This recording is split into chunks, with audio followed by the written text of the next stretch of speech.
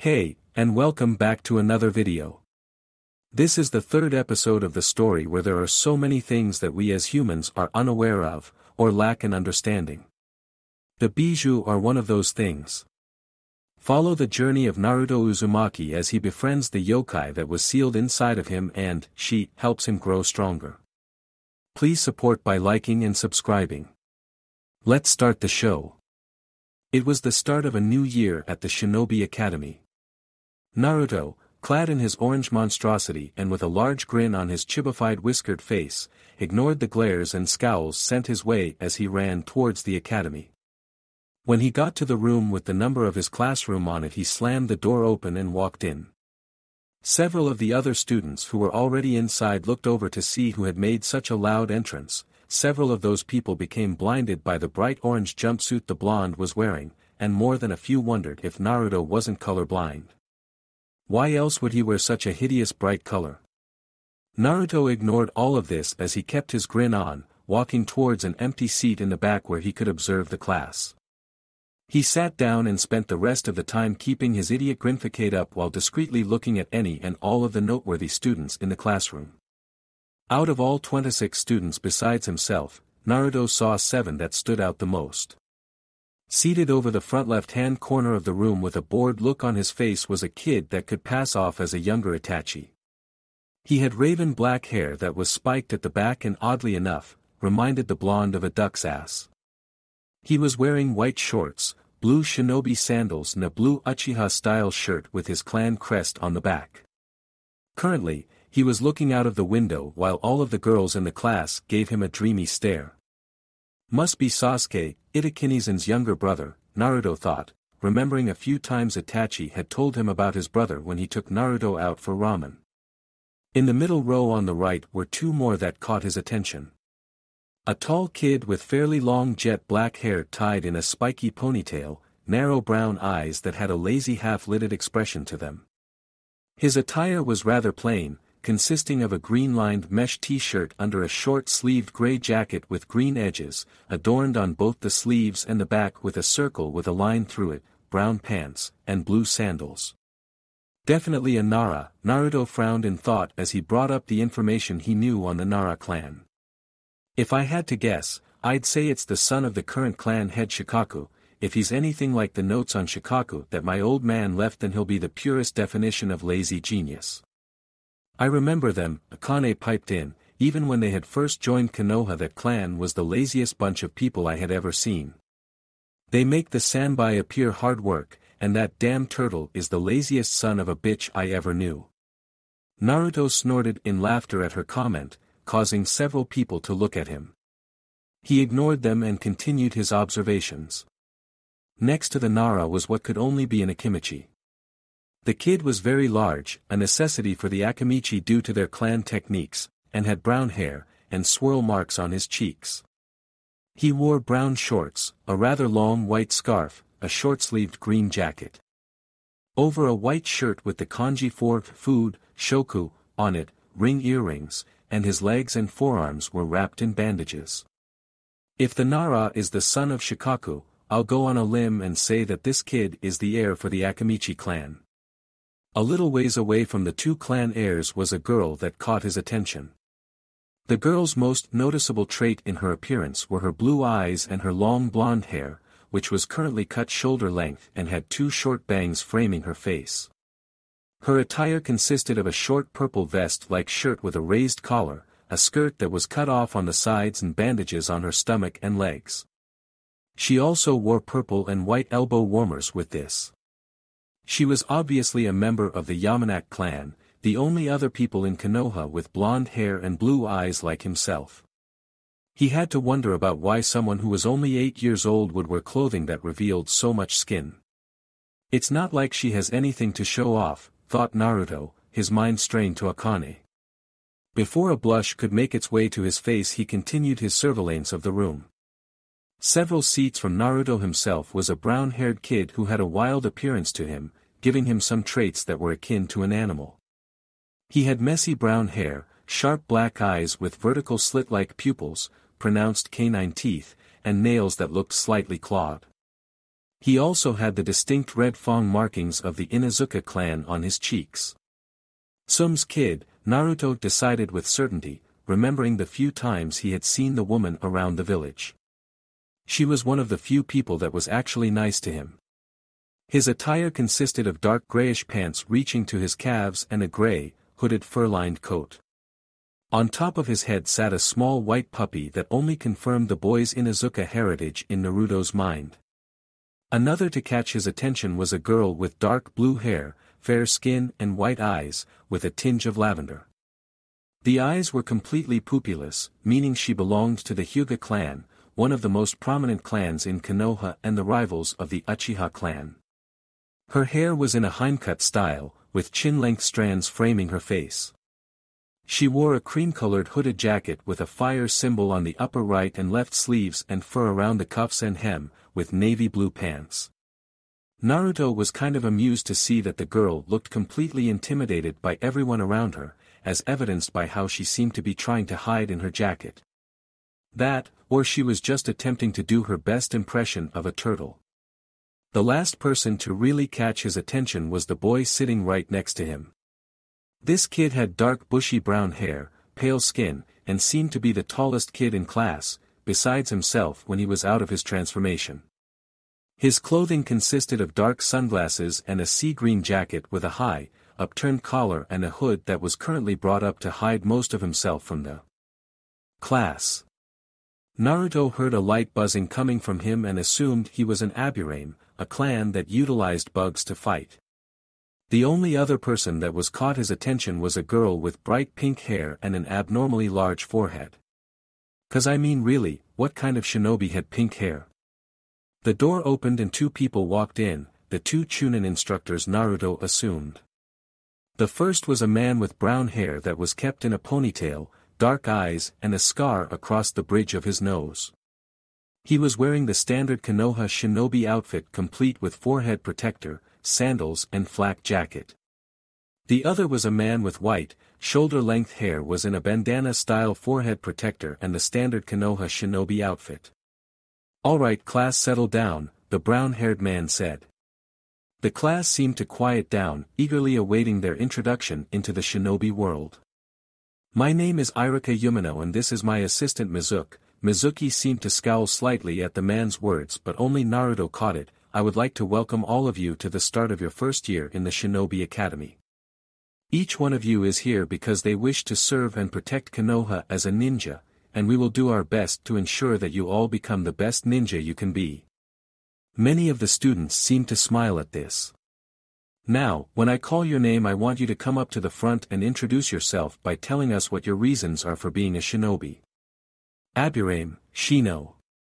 One by one the students were called. Naruto ignored all but 8 of them. The 7 clan heirs, all of whom were from the most prominent bloodline clans of Konoha and the pink-haired girl who he felt might prove useful in keeping with appearances. It seems like this is going to be an interesting class with so many prominent clan members in it, Naruto thought to himself. Uzumaki. Naruto. Naruto looked up and saw the look of hatred on both Mizuki's face, and the look of distaste on Iruka's. "This is going to be a long 4 years, the blonde figured as he walked down to the front.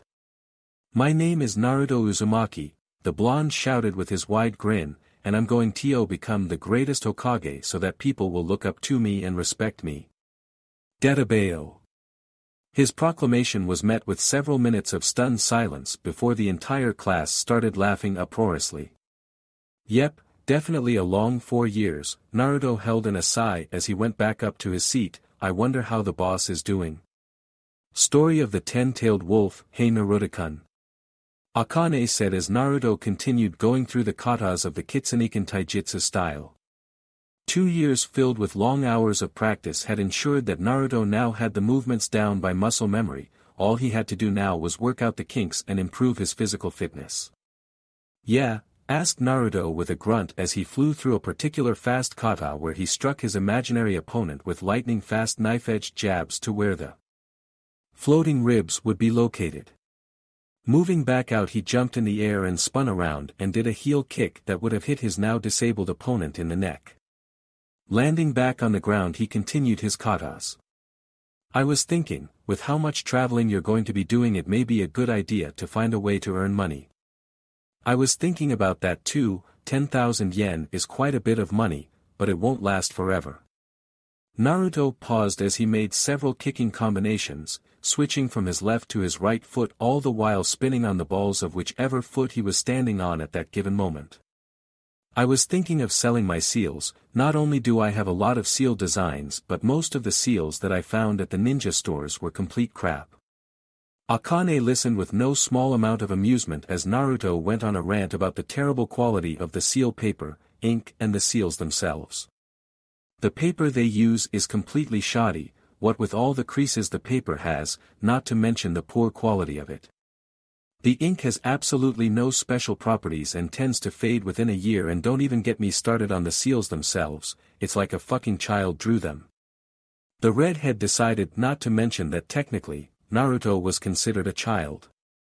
Instead, just listening to him talk about something he obviously held a passion for, even if she had no clue what he was talking about.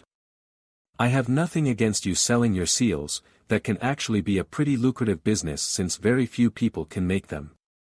Akane paused. Of course, you should keep all of your more powerful seals to yourself, that way they don't get into the hands of someone who may be inclined to use them against you. Also, we'll need to find a way to protect your seals so no one else can copy them before we sell your customized ones. That's why I'm going to start hiding my seals into specific designs, like the Uzumaki clan symbol, Naruto told her. It was common practice for a seal master to hide his seals within something, like the Shiki Fujin, dead demon-consuming seal, on his stomach that was in the design of the Uzumaki clan symbol. That's a good idea. I would suggest making some more clones to get to work on that right now so you can begin making money soon. Having already been thinking along the same lines of the vixen, Naruto created 50 more clones with orders to begin finding a way to disguise his seals. Half an hour later Naruto ended his taijutsu kata and walked over to where he had set down his towel, picking it up and wiping the sweat off his body. Alright, on the ceiling, it's time for your kenjutsu training. Naruto sighed as he grabbed his bakken and did as told. It was going to be a long night. Story of the Ten-Tailed Wolf. Alright class. Irika called out. He finished his lecture on the Shodame Hokage, a boring lecture on the man's Mokuton, would release, jutsu and how he founded the village. At least it was boring in Naruto's opinion. I want all of you to head outside to the training logs with Mizuki. It's time to begin target practice. The class all scrambled out of their seats excitedly, Naruto included, as they ran outside. They met Mizuki, who looked at all of them, scowling at Naruto before he began giving instructions on what to do. When I call your name I want you to take these kunai and throw them at the training post, he said, looking down at his clipboard. Aburame, Shino. One by one they all went up. Most did terribly, very few kids hit the log, most of their throws going wide. Though there were a few lucky hits. The ones who did good were the clan heirs, well, most of them.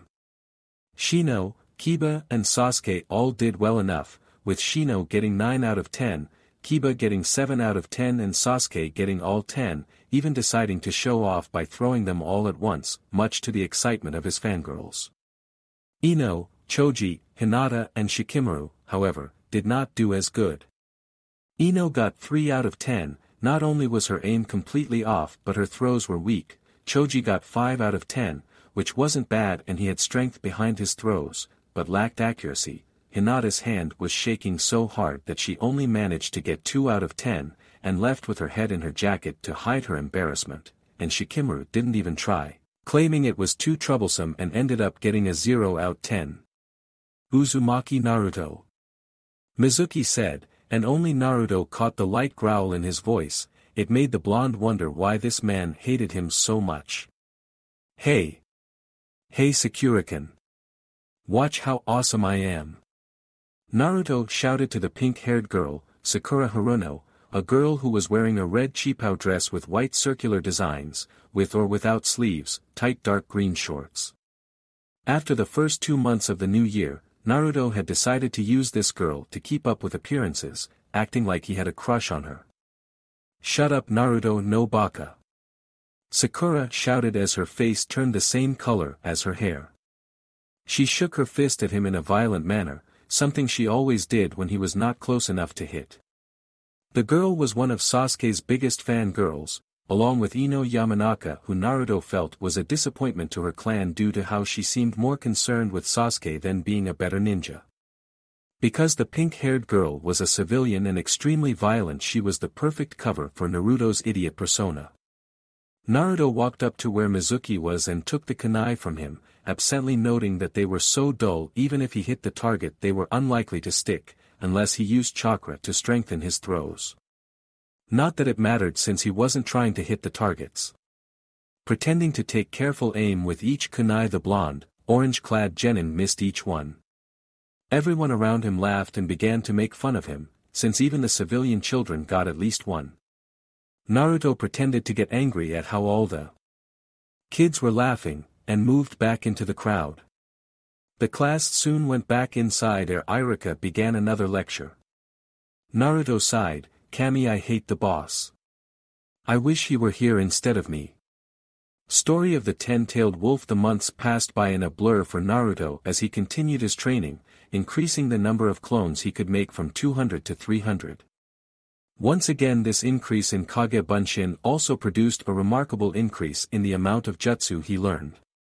He was very proud of his accomplishments and couldn't wait until the day that he could show everyone how truly powerful he was.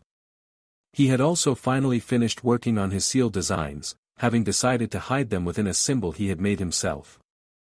The symbol was essentially the Uzumaki clan symbol, except that it was done in a way that looked like the swirl was made of a fox tail. The tail was subtle enough that people would likely never realize what kind of animal it was, even if they bothered to actually look at the seal when they used it. Now, all he had to do was find a store that he could sell his seals from. Story of the Ten-Tailed Wolf. A young man who looked to be around 18 years old with spiky red hair that had two jaw-length bangs framing his face and a spiky fringe that covered his forehead was walking down one of the many streets of Konoha. He had dark, purple eyes, a rarity in any country, and was fairly tall, standing at 6'5" and had an athletic build that spoke of long hours of training.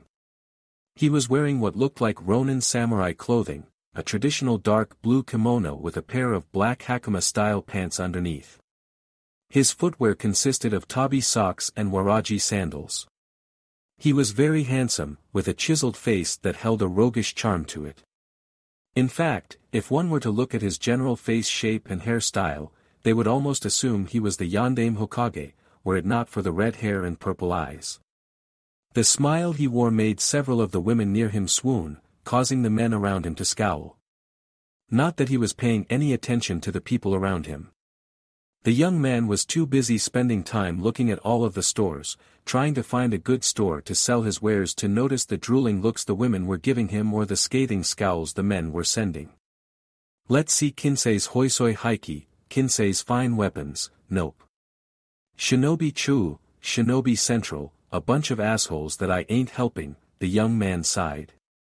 Geez, there doesn't seem to be any shinobi stores around here that I want to sell my seals to. Oh, what's this? He had stopped in front of a nondescript building, with the only decoration being a kunai and the titles Higarashi's weapon shop on top of the entrance.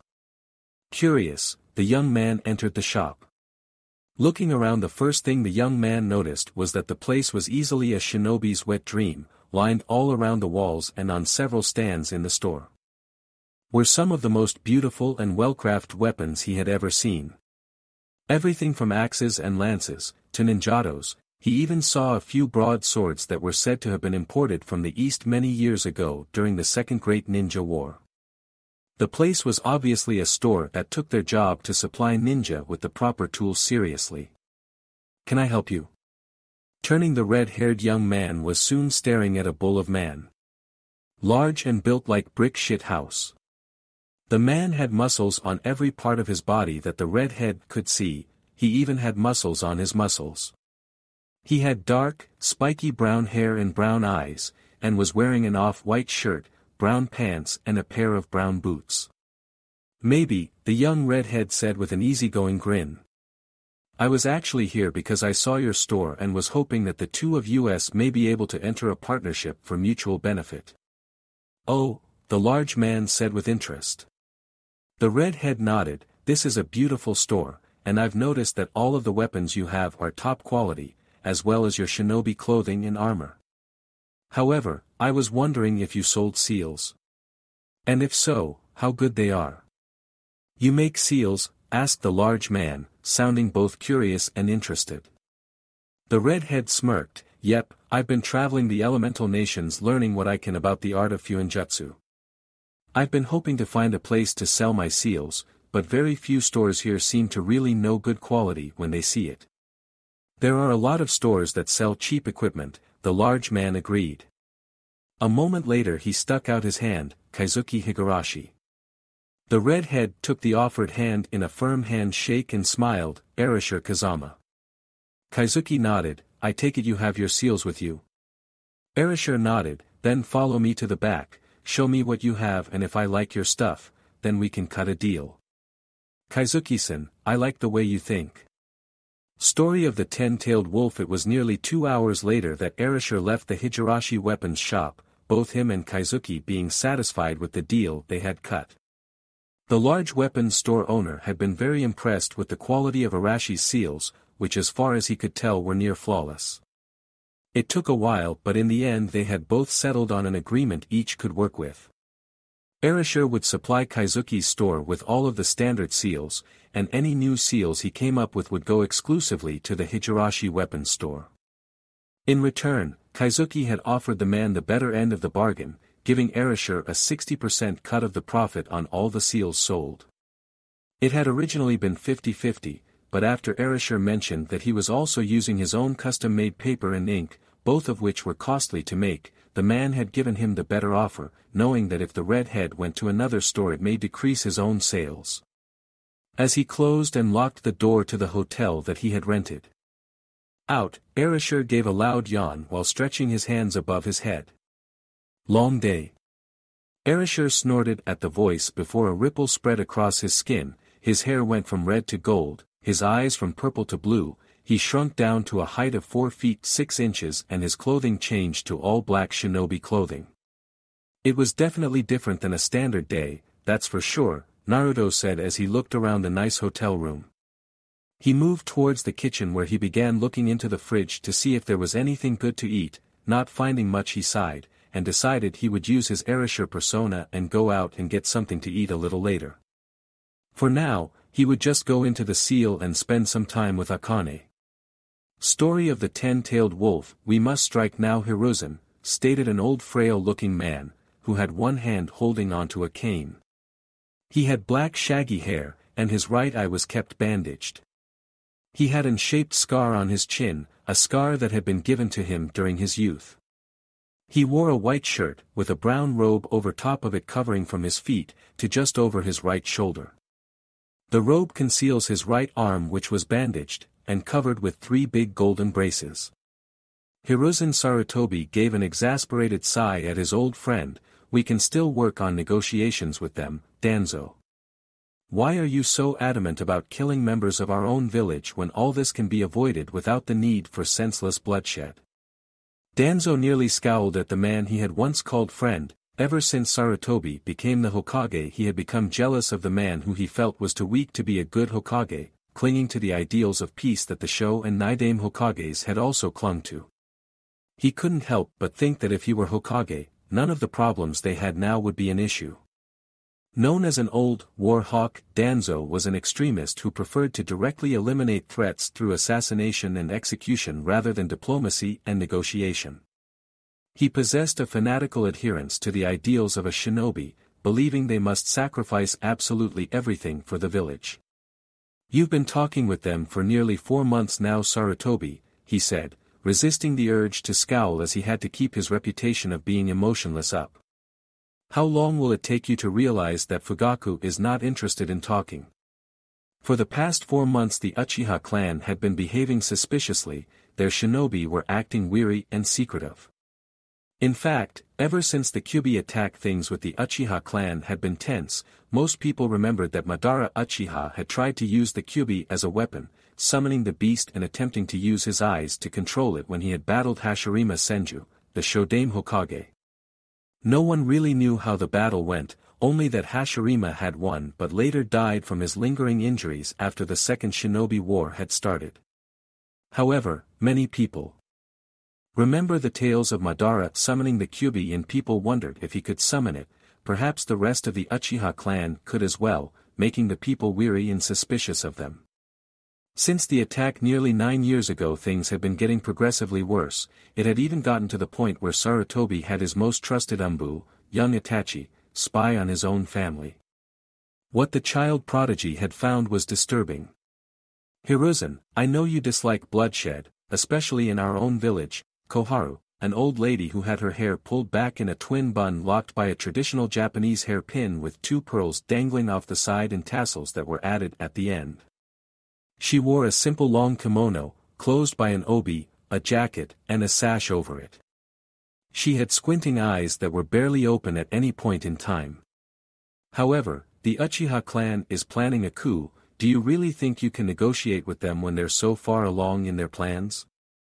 Despite, or perhaps because of her old age, Koharu was a very assertive and strong-willed woman.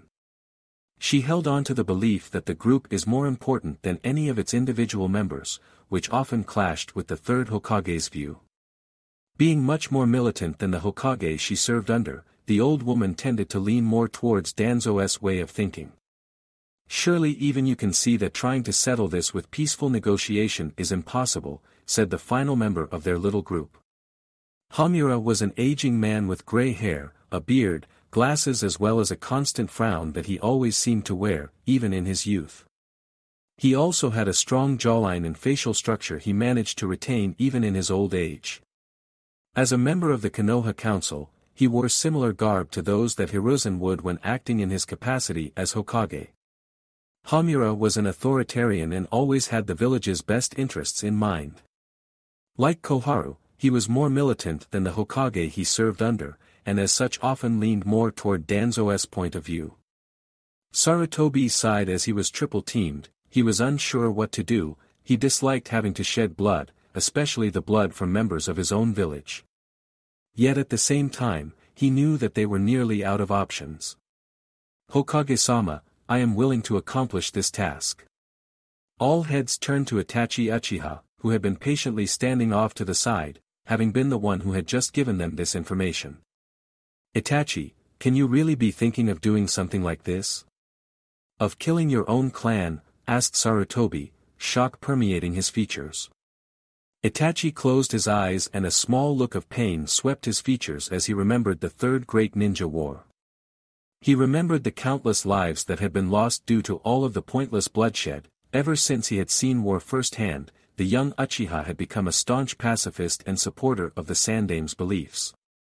However, he knew that if avoiding bloodshed was not possible, then the best way to save the innocent was squash any form of violence as brutally and efficiently as possible. Opening his eyes, he looked at his Hokage. "I believe this may be the only way to avoid even more bloodshed. If the Uchiha clan succeeds in attempting this coup d'état, win or lose, Konoha will be weakened, and the other hidden villages will descend upon us like a plague of locusts." "You have a point," Hiruzen gave a tired sigh. It was times like these that he truly felt his age. "Itachi Uchiha, I am giving you the mission of exterminating the Uchiha clan before they can plan their coup d'état. You are to carry this out immediately." "Hi, Hokage-sama," Itachi said with a bow before disappearing in a swirl of leaves. Itachi would do as ordered, but he had one stop to make before then. Story of the Ten-Tailed Wolf. Naruto Uzumaki was woken by a loud knock on his door. Grumbling, he got out of bed and made his way into the living room, transforming into his chibi look as walked. Opening the door, he blinked the sleep out of his eyes as he saw Itachi standing in front of him. Naruto could immediately tell something was wrong. "Are you alright, Itachi-san?" asked Naruto, adopting an expression of concern. "Yes, I am fine, Naruto-kun," Itachi said with a smile that didn't quite reach his eyes. "Do you mind if I come in?" Not at all. Naruto moved out of the way so Itachi could enter his apartment. The two of them moved into the kitchen/living room. Itachi sat down on the couch while Naruto sat down on the chair. So why are you visiting me so late at night? Itachi didn't answer right away, instead taking a moment to look around the room. He had been in Naruto's apartment several times now, and it never ceased to both amaze and annoy him that the blonde who had become like a brother similar to Sasuke was given such a terrible, run-down dump. It was the one thing he hated about Konoha. That they would treat their hero with such disrespect. Shaking his thoughts off, he looked over at Naruto. Circumstances are going to be forcing me to leave the village soon. He saw the blonde tilt his head at the cryptic remark. Thankfully the blonde knew better than to interrupt. Therefore, before I leave, I wanted to give you something, and I would like to make a request of you. Okay, Naruto replied, wondering if he should ask Itachi why he was going to leave. First, from the front left pocket of his flak jacket, Itachi pulled a scroll from inside and tossed it over to Naruto. That scroll contains the knowledge of every jutsu I have ever learned. There are over 500 in there. The raven-haired Sunbatrader smirked at the boy's jaw-dropped expression. I know you are stronger than you let on, Naruto-kun. The mere fact that you can evade every Umbu officer who chases after you for hours on end tells me you have more talent than you show. Hee. Naruto scratched the back of his head as a sheepish smile came to his face. I guess it was stupid to think I could fool you. Does anyone else know? No, Itachi shook his head. Even the Hokage doesn't seem to know that you are much more than you appear. You are very good at hiding yourself in plain sight when you don't want people to see you. Thank you, Naruto said, looking at the scroll with excitement. Who knew what secrets this scroll contained? What was your request? As I said before, I will be leaving the village soon, and I fear that Sasuke will be in trouble. Itachi started. You know my little brother, right? Yeah, my class, arrogant attitude, black eyes, black hair in the shape of a duck's ass, Naruto said absently. I know him. The blonde looked over at Itachi. You want me to befriend him or something? You know I already tried that, right? Itachi winced as he remembered the days he made the suggestion that Sasuke might be a good friend for Naruto. His little brother had simply stated that their father had said the whiskered blonde was nothing but a monster and that he could not be trusted, going even further to state that was clanless orphan like Naruto wasn't worth befriending. I do apologize for that. I was hoping he would not follow in our father's footsteps. Itachi could understand Sasuke's attitude since he desired to prove himself to their father. But he had hoped that his little brother's desire wouldn't cause him to blindly follow their father. That's okay, I guess, Naruto said with an indifferent shrug of his shoulders. I've gotten used to being hated by now. He got another wince from the raven-haired Anbu. Do you know why I'm hated, Itachi-san? Itachi paused, before really thinking about what he should say. He had no desire to lie to the young blonde who had already suffered so much. Yet at the same time he could not disobey a direct order from the Hokage. I am sorry, Naruto-kun, while I do know why you are hated, I am afraid that I can't tell you. Can't? Or won't? Naruto already knew why he was hated, of course, but wanted to test Itachi since he was the only person who treated Naruto like a human besides Akane-kan, the Ichirakus, and Sarutobi. That, and he had to keep up appearances. Itachi may know he was stronger than he let on, but even he didn't know how strong, or that the Kyuubi was helping him. Can't, Itachi said, there is a law put in place. Any who speak of the reason you are hated besides yourself or the Hokage are to be sentenced to instant death. Fat lot of good that did, thought Naruto as he remembered all of the beatings he had in the past. He had seen every single one of the people he remembered beating him the next day as if they had done nothing wrong. I suppose there's nothing to it then. Deciding to move on, he asked, so what was it that you wanted me to do? I want you to keep an eye on Sasuke, Itachi said. I fear that thanks to our father he will walk the path of our ancestor, and when I am gone there will be no one around. To make sure he does not fall to darkness. Well, I don't know if I can keep him from falling, Naruto said, but quickly added, however, I will do my best to keep him in the village. That's all I can ask, Itachi said, standing up. I hope that someday we can meet again Imuto. Later. Itakiniazan, Naruto said as Itachi blurred out of existence. What do you think? Something is going to happen tonight, Akane said, knowing what he was talking about. I can feel it. I believe something bad is going to happen, and going by what Itachi is saying, it's going to happen to the Uchiha clan. Good riddance, thought Akane, being careful to keep her feelings from entering the seal. She had never liked the Uchiha clan, after Madara had tried to turn her into a slave. She hadn't put up with that of course, and was the real reason that Madara was dead. She could tell you from personal experience that cooked Uchiha did not taste like chicken. Do you think we should see what's up? No. Shouted Akane, before in a quieter voice saying, trust me, whatever is going to happen is happening because of forces beyond you. And you don't want to be around when whatever happens happens. People may try to link you to whatever went on and that would not be good. Yeah, I guess you're right, he said slowly. Of course I am, now come into the seal. We'll find out what happened to the Uchiha clan tomorrow. Story of the Ten-Tailed Wolf. Like Akane had said, Naruto discovered what happened to the Uchiha clan that early that morning as he was traveling on his way to school. Did you hear? They say the Uchiha clan was massacred last night. I wonder if it was the demon. That's what I thought too, but apparently it was one of their own.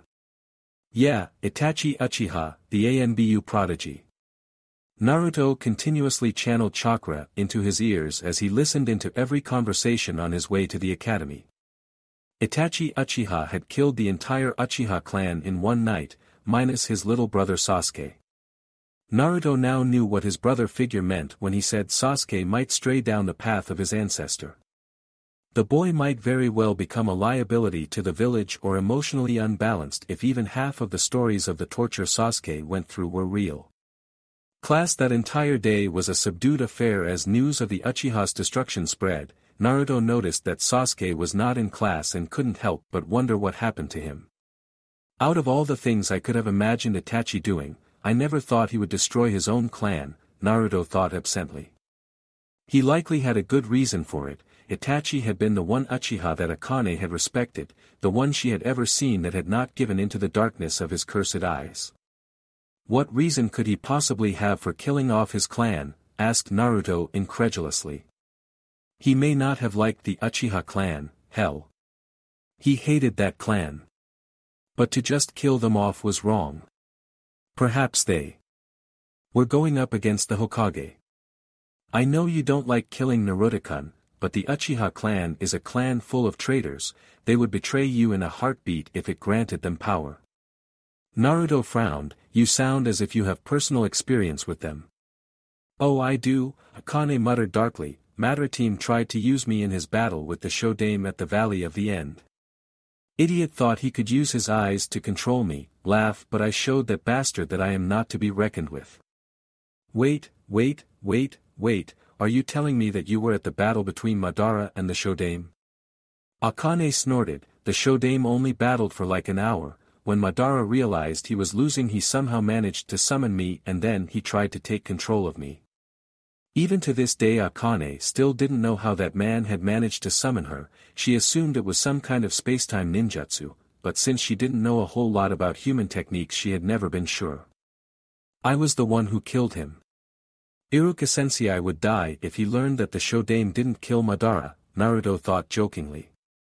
Meh, I told him to only mention me in passing. By that time people had forgotten the truth about us Bijou and many only wanted to use us for weapons. That, or they feared us for our power. I guess. Naruto was silent for a moment before curiosity got the better of him and he asked, so you know Madara well?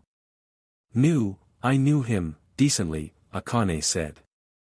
I didn't know much about the man personally. I had only met him a few times when he came to try and convince me to side with him against Konoha.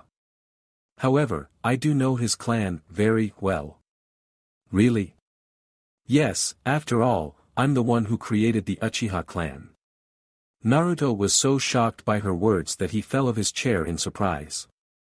Getting up, he rubbed the back of his head sheepishly as he caught the attention of several of his classmates. Most just snorted and ignored him, or laughed at him. However, since his reputation as a prankster and idiot was already well known, it didn't bother him. "You created the Uchiha clan?" asked Naruto once he had gotten back in his seat and managed to move through his shock. "Yes," Akane said, seeing no reason to hide it. "It was around 1,000 years ago that I gave the first Uchiha his Sharingan eyes. It was during one of the many wars that myself and the other Bijou found themselves in. This war, however, was far different from the one you know of as shinobi wars." Naruto found himself fascinated by the story and had to ask, what made this war so different? Because this war was not human against human, this war was a battle of demons versus humans. Naruto was shocked by her answer, but kept quiet while she talked. At the time, demons were much more plentiful and the portals to the underworld were not closed like they are today. Myself, along with the other Bijou, led the war against the demons who had threatened our lands. "Wait. Aren't you and the other Bijou demons as well?" asked Naruto. "Why side with humans?" "We may be demons, Naruto-kun, but we are far different than the average demon." There was a prolonged pause before the demoness voice was heard again. "My kind were created by the gods themselves, each one took on an aspect of our master, the one who created us. I was created by Inari-sama, the god of foxes, therefore my demon form is that of a fox, and I am gifted with a cunning intelligence and love of pranks. The 9 of us were sent down here by Kami, who gave us the job of protecting her creations. Demons are generally formed from the souls of the damned whose hate burned so strongly they took on the form of monsters. They are not created by Kami or any other of the other gods. We were different, and it was those differences and our duty to protect Kami's creations, namely humans, that made us join the humans in battle. However, we could not triumph alone, and though we had a large number of humans at our beck and call who fought alongside us, we were steadily being pushed back by the sheer numbers of our enemies. We realized that without more power the humans would never win, and we couldn't use our demon forms for fear of hurting those who served under us. It was decided then that we would choose champions for our cause. We would grant humans we felt were worthy with some form of power that would give them an edge in battle. This is actually how the first bloodlines were formed. I myself created the Sharingan and gave it to a man who would go on to found the Uchiha clan." "Wow, so then, why do you hate the Uchiha clan so much?" "You mean aside from the fact that Madara tried to use me for his own purposes?" asked Akane, getting a small blush of embarrassment from Naruto. "I dislike the clan because of what it had become. The Uchiha clan of today is arrogant and have a sick sense of superiority, believing that they are Kami's gift to man and are the only ones fit for the right to rule. It makes me sick just thinking about how corrupted they have become. Aside from that." Akane's voice became far softer and held a regretful tint to it. "I know from your memories that it was members of the Uchiha clan who hurt you the most during your childhood." "It's okay, Akane-kan," Naruto said, knowing she felt guilty for what they did. "I don't blame you, and truthfully, I couldn't care less about what happened in the past. In fact, I would thank the people who hurt me because it brought you to me." Akane blushed a pretty shade of pink, and was very grateful that Naruto was not in the seal with her to see it. She mumbled a "thank you" just as Irika and Mizuki entered the door and the lesson began. Story of the 10-tailed wolf. A year soon came and went. Naruto continued to play the fool in front of everyone. After what had been dubbed the Uchiha massacre, things seemed to get even worse than before for the blonde. He no longer let the Umbu catch him. As he played his pranks, and had taken to using a different room in the abandoned apartment complex that he lived in because the attacks on him became more frequent. Sasuke had become even worse since that day. Before he was just extremely arrogant and always loved to show off. However, ever since Itachi massacred his own clan, the raven-haired academy student became dark, broody and emo. He refused to talk to anybody, and the few who tried were either ignored outright, or verbally abused by the last loyal Uchiha, as the Konoha population had dubbed him. It didn't help that the civilians and Konoha Council started sucking up to the broody revenge-driven boy, many likely only doing so in the hopes that they could convince Sasuke to marry their daughters in order to gain more power through being part of a clan. Naruto was unsure if that was the main reason for the increase in the Sasuke fan club, or if the girls in his class thought they could heal his wounded soul, but Naruto had overheard several of the civilian council members who had daughters in his class to try and convince them to gain favor with the Uchiha. As for Naruto, give me a futon jutsu. Naruto sped through several hand seals, ending on the horse seal. He took in a deep breath before spitting out a compact ball of wind. The wind ball shot forward at high speed, striking one of the many training dummies in the training field they were using. Like all jutsu the blonde used, Akane made him do this one silently. A katan jutsu. His hands nothing more than a blur, the blonde ran through the gauntlet as he ran through the seals for the jutsu he wanted to do. Taking in a deep breath, Naruto blew out a large fire dragon that roared out in what sounded like rage before it charged one of the training dummies. It hit the dummy and exploded, leaving nothing more than ash in its wake. He had continued his training, pushing himself past the limits that normal humans could go in an effort to get stronger. This year, he had gone on a total of 100 bandit raids and had actually been forced to fight 2 C-ranked missing nin who Naruto had discovered had a bounty in Konoha's bingo book. He had even managed to get the bounties from the 2 ninja, using his alias as Erasure Kazama, a wandering swordsman with a talent for seals without anyone in Konoha being the wiser. Even the Sandaime, who had actually given Erasure the money for his first bounty, had been unable to tell that it was him. Of course, unlike the henge, Naruto's transformation was actually a genuine transformation, not an illusion, and because of that not even a Dojutsu like the Byakugan or the Sharingan could see through it. The only people who could even tell something was off when he used it were demons, and Jinchuriki who had full control over their demons. Otherwise, it was like looking at a regular person. And speaking of his alias, the seals that he had been making and selling had become an amazing source of income. In order to keep his cover, Naruto would make Erasure while out of the village, then have him come in through the north gate, where he was forced to fill in several forms stating his name, age, and reason for visiting. Afterwards, he had his business persona leave, then come back 6 months later in order to see how much he had made thanks to the seals he had given Kaizuki. Apparently they had been so popular that the man had run out of the seals he had been given about 3 months after Red had left. Naruto had made a total of 50,000 yen from his first sales. Since then, Naruto made sure that Erasure visited every 2 months to bring in more seals and had given Kaizuki several of his older custom seals.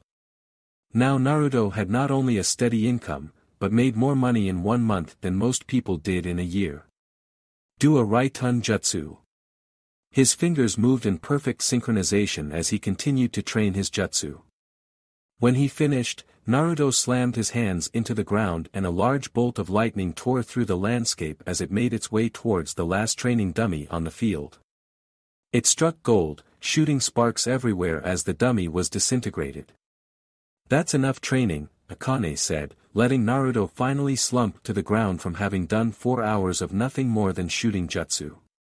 Even someone who had more chakra than the current Hokage, launching so many jutsu non-stop, within such a short period of time, while having 400 clones working on creating seals and whatever else he decided to have them do elsewhere, was exhausting. You're going to need to buy some new training dummies. Naruto snorted, well, they are kind of fried. All 200 of them were completely destroyed. I'll send a Kage Bunshin to buy some tomorrow. That's fine, we're done here for now, Akane said, get cleaned up and come into the seal. Okay. Naruto kipped back up to his feet and stretched out. He looked around for a moment at the training ground he was now using. His custom, training ground. Using his Erasure alias, Naruto had bought out the apartment complex he was living in, buying it from an aging man who was eager to be rid of the place since no one wanted to live near the demon. With no one else living there, Naruto had taken one of the rooms on the first floor as his own, letting his Chishio Bunshin use his to keep up appearances. Naruto's entire apartment room was more along the lines of a mansion-sized flat. There were several different sections to the apartment: the training room, the bedroom, the bathroom, living room, kitchen, swimming pool, and the library/study. Unlike most apartments, however, this one had no real walls that separated one section of the house from another, only a staircase that led to where the bed and bathroom was separated from the rest of the house. The section Naruto had just left was the training room, only called that for lack of a better word since no other words could not really apply, and that was what he used it for. It was basically just a large expanse of gravel and grass, with one section that held a lot of trees and another that held several bodies of shallow water, the deepest only going about 5 feet down. It was the largest section of his house, and it was here that Naruto practiced his nin, tai, and kenjutsu. The kitchen was just that, a kitchen with stainless steel tops and brand new appliances. Having learned to eat healthy thanks to Akane, the whiskered blonde had gained a fondness for cooking and thus, spared no expense as he bought himself all of the newest appliances. Likewise, the living room was more or less a large carpeted space with several leather sofas and couches, a coffee table and several potted plants to give the room something extra. There wasn't much to the place, and Naruto rarely ever spent time there. His swimming pool was more akin to a lake with a waterfall. It was about 60 square feet and it had a large waterfall much like the one in his mindscape. The water was continuously being recycled as it went up to the fall through pipes where the water was superheated into steam and purified, before coming down the waterfall as fresh spring water. There was a bridge that ran over the waterfall, and it was there that Naruto managed to complete the second step of wind-nature manipulation training. His library, which was essentially the Namake's library that he had just transported from his father's house, consisted of several large bookcases filled with the near 1,000 scrolls and books that Minato and Kushina had gathered when they were alive. It was near the back of his flat, opposite the training ground, and had a large redwood desk so it could double as a study. The last section of the flat was the bedroom and bathroom, which were only separated by a very thin wall for modesty, as if he really needed it since no one came here.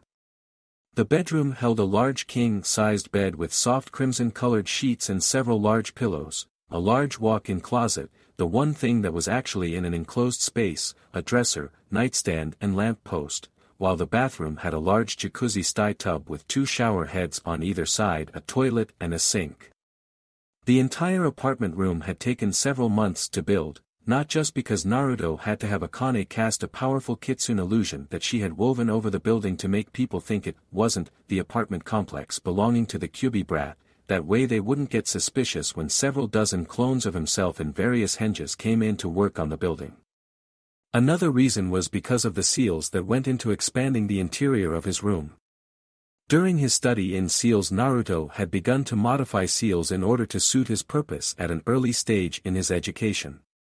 One of the seals he created was the expansion seal, taking the concept of the sealing scroll, which created a pocket dimension within a piece of paper, and pushing that concept several steps further by creating a pocket space within another space. The apartment that Naruto was currently living in had a total of 12 of these expansion seals, located around the 4 corners of the first and second floor, and then again in the new corners of the expanded space of the first floor, making the entire flat large enough to hold a decent-sized mansion. Finishing up his shower, Naruto spent the rest of the night in the seal, spending time with the woman who had done more for him than any other being alive. With summer coming up, she had decided to take it easy on him and give him a rest, telling him more stories of her past and some of the battles she had been in before the Bijou were feared. It was midday in Konoha when 2 people bearing the forehead protector of Kirigakure no Sato entered the village. That in itself likely would have been considered odd, considering the rumors about the civil war currently happening in Kiri, but it was how much the two contrasted that ended up catching more attention. The person up front was a woman. She looked to be in her mid-20s and had a slender build. She had ankle-length, auburn hair styled into a herringbone pattern at the back, a top knot tied with a dark blue band, and with 4 bangs at the front. 2 bangs were short, with one covering her right eye, and 2 were long, crossing each other on her chest, just below her chin. Her eyes were a light green. She was dressed in a long-sleeved dark blue dress that fell down just below the knees. It was closed at the front with a zip, and was kept open on the front right side from the waist down. The dress only covered up to the upper part of her arms and the underside of her breasts. Underneath, she was wearing a mesh shirt that covered more of her upper body than her dress, but stopped just short of covering her shoulders and still left a sizable amount of cleavage. She also wore shorts in the same color as her dress and, underneath those, mesh leggings that reached down over her knees. Around her waist, she had on a belt with a pouch attached to the back on the left. Polishing off her ensemble, were a pair of high-heeled sandals and shin guards that reached up over her knees. She also wore dark blue polish on her fingers and toes, and had on dark blue lipstick. The woman was what many men would consider the epitome of beauty, and gave off a cheerful demeanor, which was further enhanced by her beautiful and cheerful smile.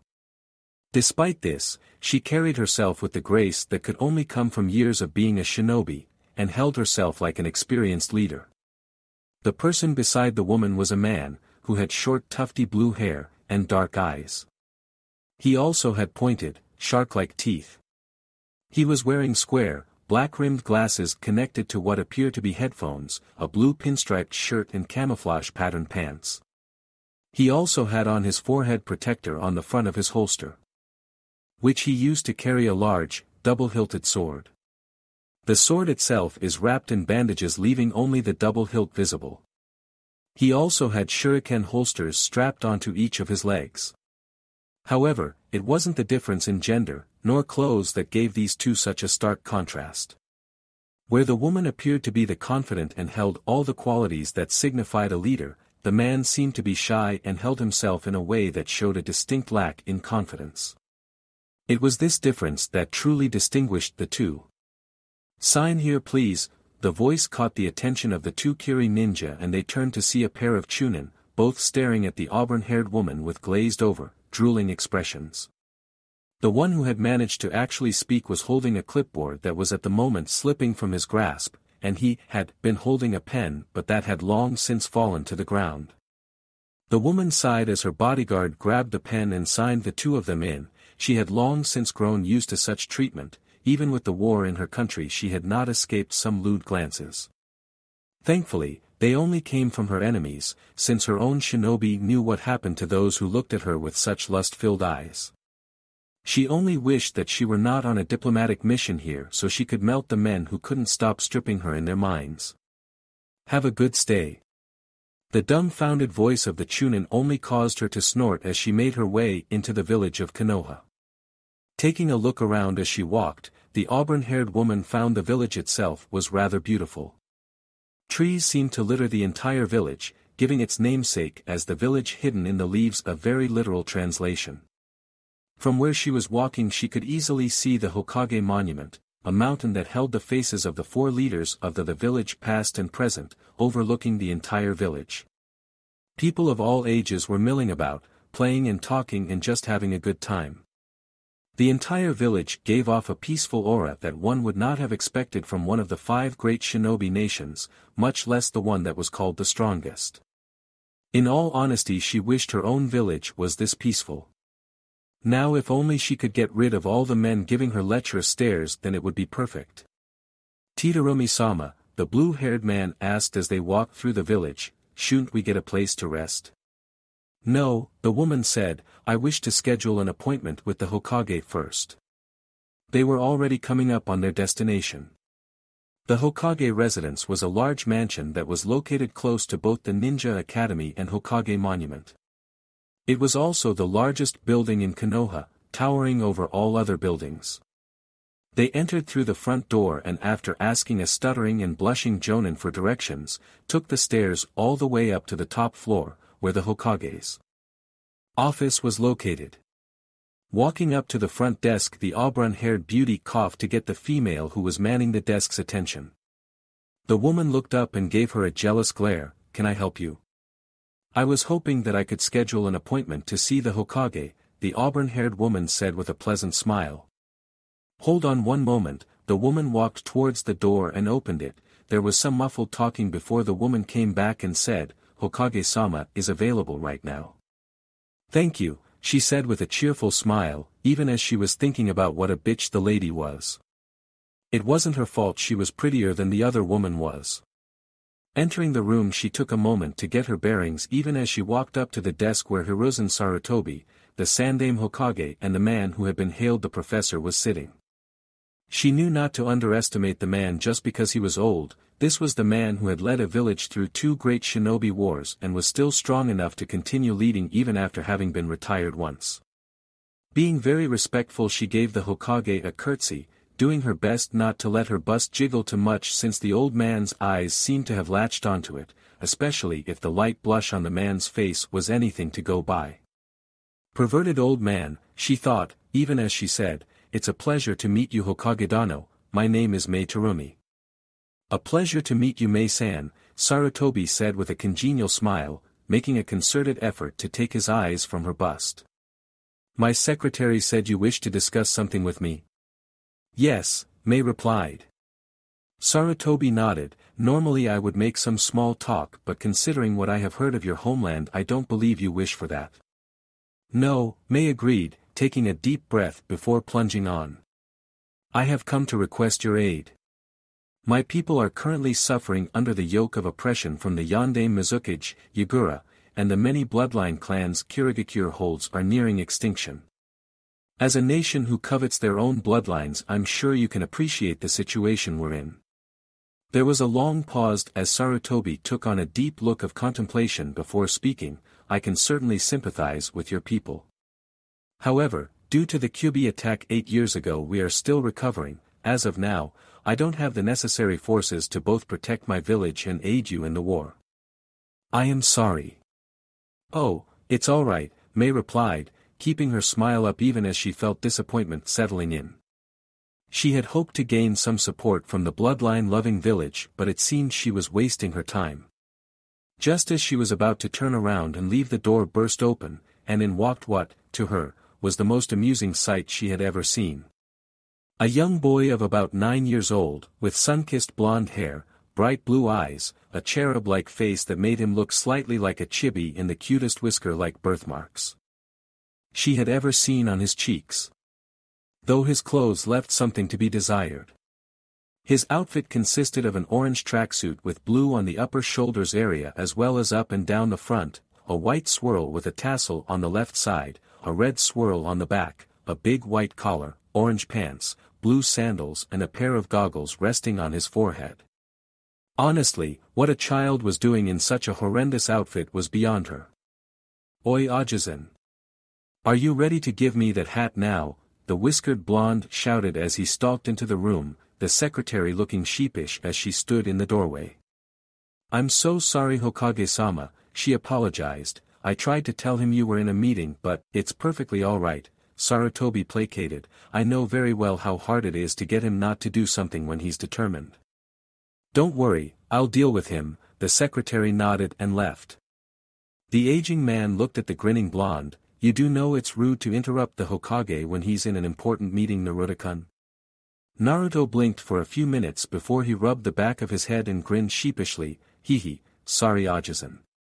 He trailed off and eyed Mei, then turned back to the Hokage and asked, "Hey, who's the pretty lady? You're not perving on her, are you?" "What? No, I am not perving on her," Sarutobi said with a scowl and a light blush. Mei actually found herself enjoying the odd and amusing new dynamic the young blonde added to the conversation. "Yeah, whatever, you pervy old man," Naruto said. "Anyways, I'm making this really cool jutsu and it's gonna be so strong that it'll totally beat you, then you'll have to give me that hat and make me Hokage."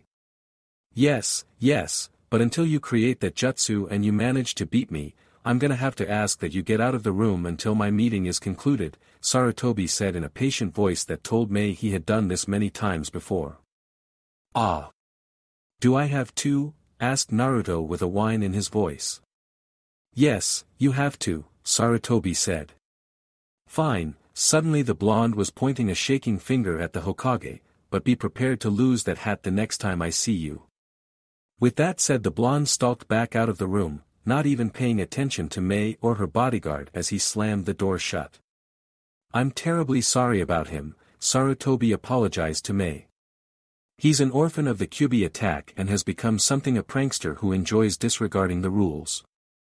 That's all right, Mei said with a dainty shrug, our business was more or less concluded. In fact, since we got an answer, I think we'll find a hotel to stay the night and leave first thing tomorrow morning. Very well, Sarutobi said, again, I apologize for not being able to help you. Mei withheld a disappointed sigh, I'm sure. Story of the Ten-Tailed Wolf. Crouched down on a building several dozen feet away from the Hokage residence, Naruto watched as the auburn-haired beauty and the blue-haired man with the sword left and made their way into the city. So what do you think, Bakanikan? This is definitely an opportunity that we can use to gain some experience. Akane tapped her chin in thought as she looked at the pair through Naruto's eyes. Have a Kage Bunshin tail them so you know where they're going to stay. We don't want to appear just as they leave from their meeting with the Hokage or it'll draw attention. True, and if I'm going to be fighting in a war I'll need to remake my Chishio Bunshin because I have no clue how long I'll be gone. His thoughts in place. A clone phased in existence to his left, transforming into a nondescript female and dropping into the alley they were next to. Meanwhile Naruto made his way to his apartment complex. Walking up to his door, Naruto placed his hands in a small circle that held a set of seals, which immediately became visible when he channeled some chakra to them. The seals looked similar to his resistance seals, two small circles with an outward pattern that looked like chains. As he began channeling more chakra, the chains began to slither and coil around the circle, getting smaller and smaller until they fit within the twin circles perfectly. Opening the door, Naruto stepped into his room. The first thing Naruto did was create his Chishio Bunshin. For the last year he had been draining his blood several times a week in order to have a stock ready for when he needed to make his unique form of Bunshin. Grabbing a 2-gallon bucket of blood from a hidden pocket space located in a cupboard in his kitchen, Naruto carried it to the training ground where he set it down. Ready? Asked Akane. All set, Naruto replied as he placed his hands in the thick, red liquid and began to focus. While both him and Akane began channeling their respected energies, the whiskered blonde was also picturing himself in his mind's eye. Unlike human jutsu, all of Akane's special abilities was based off of intent. There were no hand signs, no shouting out the name of your jutsu, just imagining what you wanted to happen and applying your chakra, or in Akane's case, Yuki. The blood within the bucket began to bubble, climbing into the air slowly. It looked like a person sticking their hand out of the red liquid. More and more soon came out. The bucket was knocked over as the blood took shape outside of it. 2 legs soon formed, then some feet, 2 arms and hands followed along with the fingers, toes and the head. The head formed a mouth, a nose and a set of eyes, along with mimicking Naruto's spiky hair. However, it was still blood. Soon enough that began to change. Starting from the feet it began to gain skin. It crawled up the figure at a slow pace, and as it reached the chest, the skin branched off in 3 different directions, the arms and head. Finally the jutsu was finished and in front of Naruto stood an exact replica of him. You know what to do? Asked Naruto. Of course, don't worry boss, I got it all covered, Chishio Naruto said with a smirk. Alright then, since it's summer you get free rein, try to cause as much trouble as you can. Chishio Naruto's smirk widened, don't worry, I will. Story of the Ten-Tailed Wolf. Mei Terumi sighed as she finished allowing herself the small luxury of taking a long, hot bath. Now wrapped around in a simple bathrobe, the young auburn-haired beauty found herself sitting on the couch, sipping some of warm tea. I can't believe I wasted a month-long trip to come here, she muttered as she remembered the meeting she had with the Hokage. Even now she felt disappointed, not just in Hiruzen for not helping her but in herself for thinking he would. Ao did try to warn me this might happen. I hope he and the others are alright. Just then a knock sounded at the door. Mei blinked as she stood up and cautiously walked over. Who is it? Someone who's heard about your plight and wants to help, a voice sounded from behind the door, making her blink, both at the sound of the voice and the words spoken. Mei opened the door to see a handsome male with red hair and purple eyes wearing a dark blue kimono, black hakama and tabi socks with waraji standing in the hallway. The man too seemed to be looking at her, though Mei was surprised when no blush came to his face. "Now there's something you don't see every day," he commented lightly. This woman was quite easily one of the most beautiful he had ever seen, but compared to Akane's unearthly beauty she was just above average. Mei looked down and realized she had not changed into her clothes. She found herself blushing rather heavily before she muttered, "Could you excuse me for a second?" and shut the door. Getting dressed in her normal clothes, Mei opened the door again. "Now what was it you were saying?" "I was saying that I had heard about your problems in Kiri and how you were looking for help," the redhead commented, his eyes staying on hers. "I have a strong dislike towards those who hold an unreasonable hate for others just because they're different and decided to offer my services to you." "I see," Mei's eyes narrowed, "and how did you find out about my request for aid?" "I have incredible hearing and you were muttering to yourself," he shrugged lightly, "something about disappointing old monkeys." "Did I really say that?" asked Mei with a blush. "You did." Pausing, Mei looked at the male before her some more. Aside from his extremely handsome good looks, there wasn't much about him that stood out. "I hope you don't take offense to me asking, but what can you offer me that would make me want your help?" Now came the tricky part. Naruto and Akane had been unsure of just how much information they should give away in order to sell him as someone worth having. In the end, they had agreed that there was one thing they could show that might make her agree. Holding out his hand, Naruto summoned his blade, allowing Mei to see the black dado that was unique to him alone. "Hitokage no Yaiba," Mei breathed, her eyes as wide as they could go, even if you could only see one of them. She stared at the haired male who had a small smirk plastered on his face. "You're an Uzumaki." "Story of the Ten-Tailed Wolf." "Tadanomi-sama, are you sure this guy's gonna show up?" asked the blue-haired swordsman as he stood at the north gate next to his beautiful leader.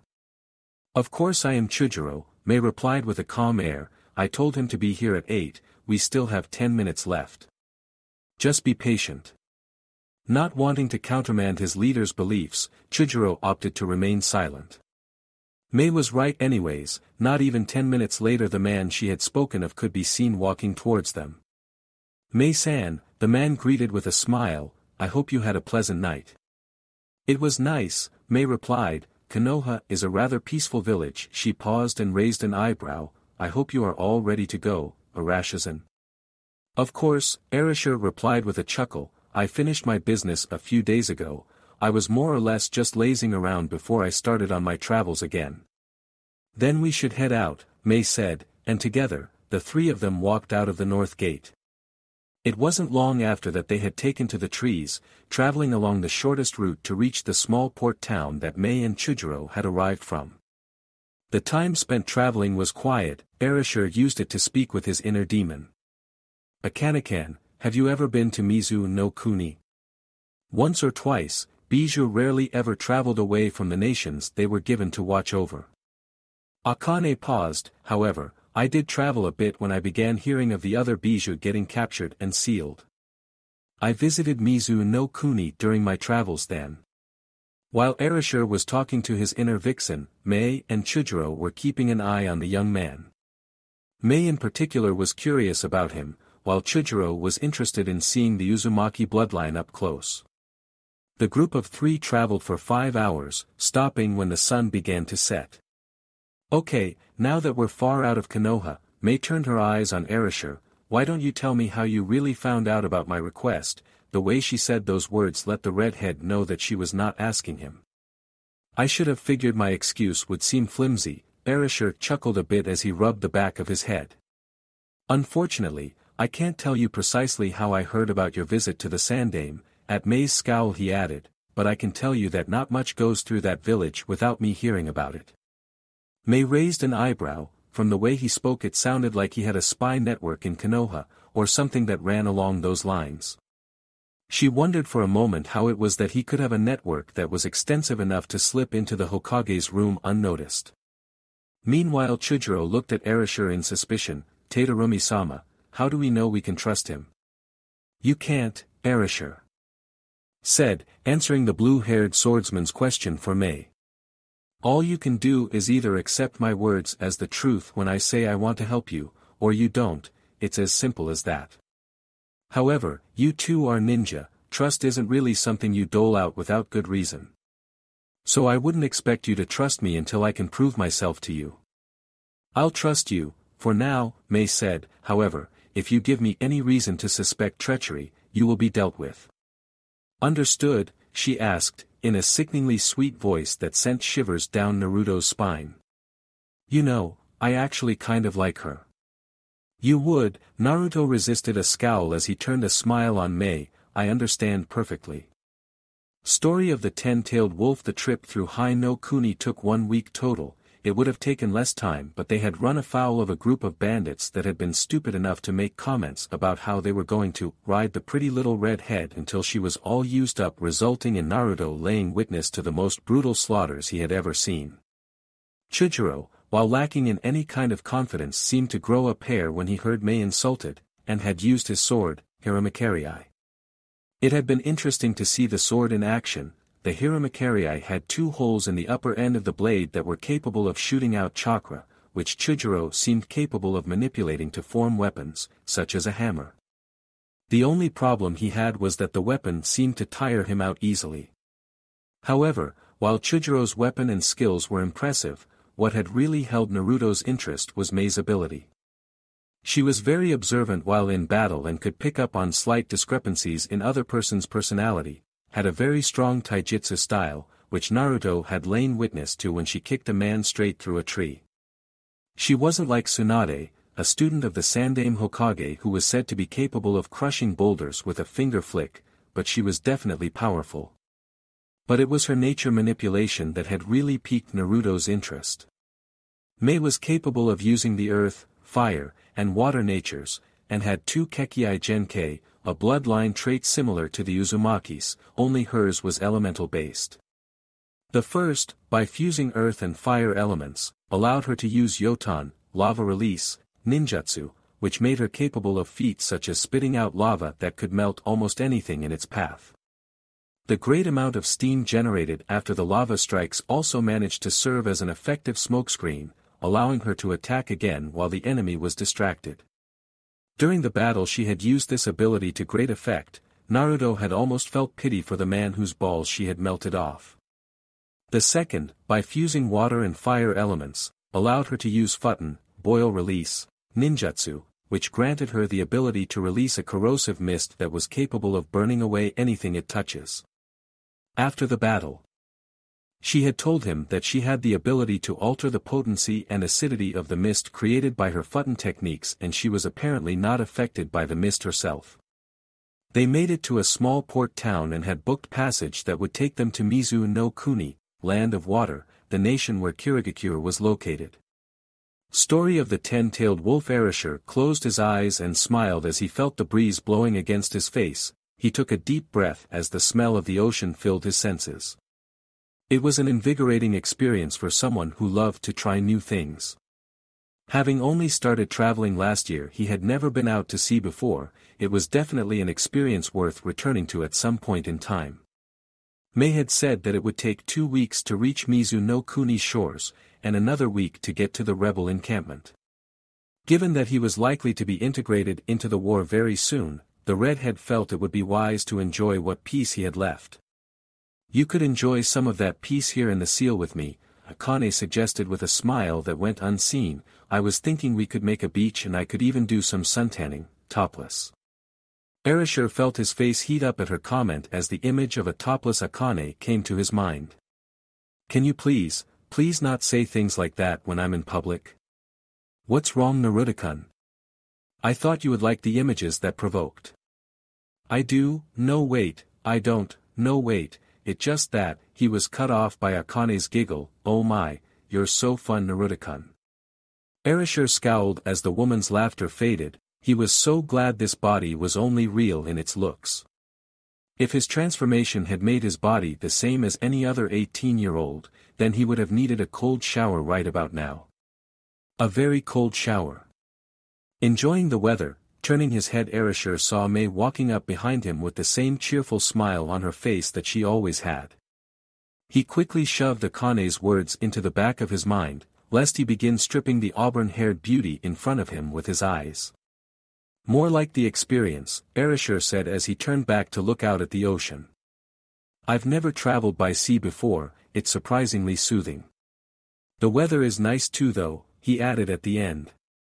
May smiled as she changed the subject. It will only be a few more days before we reach the port of Fuwado Keiko, floating harbor, then we'll be in Mizu no Kuni. Mizu no Kuni was one of the 5 great shinobi nations and contained the hidden village of Kirigakure. It was composed of many islands, with each having its own unique traditions. During their travel towards the port in Konoha, Erishur had May tell him what she knew of Mizu no Kuni's geology. What kind of situation can we expect to find once we get there? Asked Erishur. I don't know, May sighed. I left my people in capable hands, but during a war, even the smallest amount of time can change the tides, causing the balance of power to shift from one side to the other. For all I know, the war could already be over and we could be walking to either our deaths, or our victory. That sounds a little extreme, Erishur said with a small frown. Maybe, but that's what things are like in a war. May looked at him for a few seconds longer before saying, anyways, make sure you're ready to leave by the time we reach port. As soon as we're on dry land, we'll be in enemy territory. Erishur watched her walk away. Turning back to look out at the sea, he muttered, Lady, I'm always ready. Story of the 10-tailed wolf. The port town the 3 of them got off at had definitely seen better days. The ships that would normally be bustling in and out of the port were almost non-existent, with there only being 1 or 2 ships in the dock. Most of the buildings were run down and had rust staining many different areas, making it obvious they either did not have the resources or the people to maintain appearances. As they walked further into the port city, Erishur could see a lot of people that appeared to be homeless. Many of them were sitting off to the sides of the street, begging for money or food, while others were hidden in back alleys and side streets. What was worse was that Erishur could see whole families who were homeless, little children who were even more malnourished than he had been when trying to scrounge a living in the streets of Konoha. The place was definitely bleak. If this was how things were looking under the current Mizuki's rule, then he could see why people like May were fighting. They slowly worked their way through the city, being careful not to attract attention. Erishur saw several ninja wearing Kirigakure forehead protectors jumping from the roofs. The place was teeming with ninja that were loyal to the Mizuki. Now he understood what May meant when she said enemy territory. No matter where he looked, there was an enemy somewhere in his sight. When they reached the edge of the city, Erishur spotted a middle-aged man wearing an eye patch over his right eye. He was wearing a talisman in each ear with the kanji for a humble form of to hear, sho, Yuketamoa, are you, written on them twice on each side. He also had on a striped shirt and pants with seemingly the same pattern, with a green robe over them. His blue hair was pointed up in a single spike that looked slightly slanted. Over all that he wore a bluish-green kimono and a striped undershirt. "Ao," May said with a smile, "it is good to see you are well, but why are you the one picking us up? I thought Kira was going to be coming." "I felt it would be best if I came personally," the man known as Ao replied. "I see." Though her smile remained in place, Erishur could sense attention to the woman that had not been there before. It was enough to put him on guard. "Well, I'm glad to see you're taking things so seriously. I feel much safer in your hands." May and Chujiro shared a meaningful look, one that Erishur caught easily. Things remained tense as they moved out of the city and into the surrounding swampy woodlands. However, before they moved too far, May and Chujiro attacked Ao, who managed to jump out of the way just in time to keep himself from getting killed. "Who are you?" shouted May as she glared at the man who Naruto figured was an imposter. Ao would have never abandoned his post when I gave explicit instructions to hold the fort. "Tell me who you are." "Who I am doesn't matter," the man said, his voice sounding different, gruffer, than before. "Because you're going to die." A dozen Kiri ninja appeared from the surrounding trees. "May Terumi, we've been waiting a long time to kill you. With you gone, the bloodline rebels won't have anyone to look up to."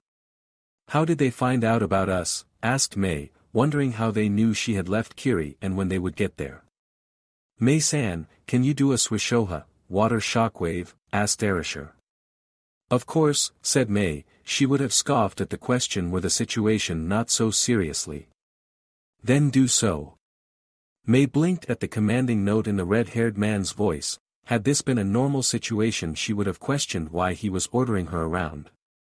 As it was she found herself performing the hand seals at near blinding speed. One of Mei's greatest strengths had always been her hand seal speed, which was faster than most ninja could ever hope to keep up with in their life. Suitun, Swishoha, water release, water shockwave, because Mizu no Kuni was nothing more than a string of islands, water was an extremely abundant resource. The area that Naruto, Mei and Chujiro were standing had several rivers and streams that connected to the sea. So when Mei called out her jutsu, water from every direction surged towards them, creating a large vortex. Before anything else could happen Naruto slammed his hands on the ground. Large cracks appeared around him and the rebel leader and her bodyguard, right before several gouts of flame burst up from the cracks. The fire hit the vortex of water, creating a thick mist that was impossible for anyone to see through. What the hell? Damn it, I can't see. Who cares? Just launch your jutsu at their last location, voice shouted from all around them, and Mei was trying to figure out what Erasure was doing, and what she herself should be doing. The situation was soon taken out of her hands as she felt herself being scooped up into a pair of arms almost faster than she could react. Her instincts almost led her to lash out at whoever had grabbed her. She flicked one of the kunai that she kept secured in her sleeves and was about to stab the person carrying her, when she looked and noticed it was Erasure. What are you doing? She asked, both curious and slightly peeved about him carrying her. The boss is taking care of the bad guys at the moment, he didn't want you and Chujiro to get in the way. The boss? Yeah, I'm just a clone. Oh. 4. Some reason the knowledge that she was being carried by a clone surprised her. The clone stopped at a tree branch a little ways away and set her down. Where's Chujiro? Asked Mei, worried about her bodyguard and friend. Over there, Arashi's clone pointed to a tree 2 feet away where Chujiro was standing next to another clone. Just then screams came in through the mist, and Mei couldn't help but wonder what was going on within the thick, white smokescreen. Story of the 10-tailed wolf. Moving as far away as he could be while still remaining in the mist, Erasure waited until the third Kage Bunshin he had made dispelled, letting him know both Mei and Chujiro were out of the mist. That meant he could get to work. Calling forth Hikage no Ukamki, Erasure closed his eyes and began to sense out his opponents. He felt a light breeze coming from the left of him and acted quickly, running towards the source of the breeze and slicing his sword in a vertical slash. He easily felt as well as heard his blade slicing through flesh and bone, which was soon followed by a scream that turned into a strangled gurgle, then a thud as the man fell to the floor. Dead. Did you hear that? It came from over there. Erasure followed the voices with his ears to pinpoint their exact location. When he found the two that spoke he made liberal use of the sunshin to move behind one of them. A flash of his blade and the shinobi the red-haired swordsman was standing behind was killed, literally chopped in half at the waist as the top half of his body went flying. A loud thud and a shriek let him know the several body had hit another ninja, a kunoichi by the sound feminine tone. Or maybe a man who screamed like a girl. Either way he assumed it was a woman, that complicated things a little. He appeared right in front of the ninja who screamed, definitely a girl now that he saw her, and reversed the grip of his blade, smacking the kunoichi in the temple and knocking her unconscious. It may seem sexist, but ever since he began raiding bandit camps and saving the occasional woman from rape and worse, he had promised himself that he would never kill a woman unless it was a clear-cut case of kill or be killed. And he didn't feel it had gotten to that point yet. Out of instincts alone, Erasure ducked and rolled forward. His enhanced senses picked up the swish of a blade where he had previously been. Sucking in a deep breath, he blew out a compressed ball of wind and was rewarded with a shout of pain. Whoever had been hit would be dead, so, no matter where they got hit.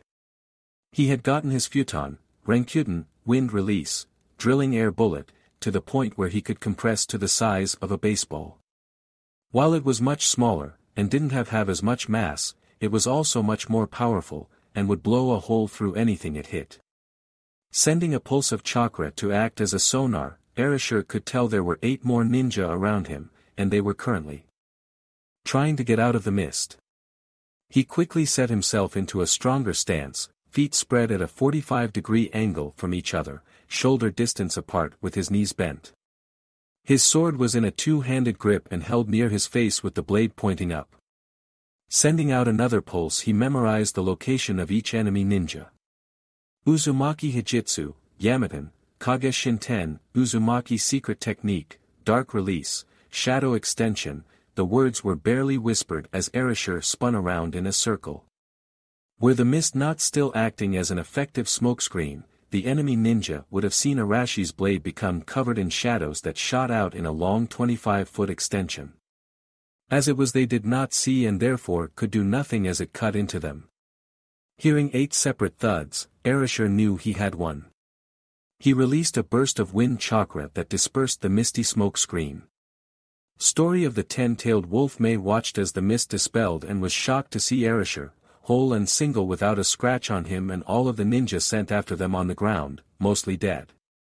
Was that Muon Satsujin Jutsu, silent killing technique? Asked May as the red-haired swordsman jumped to her position. The what? Asked Erashur confusedly. He had never heard of that particular style.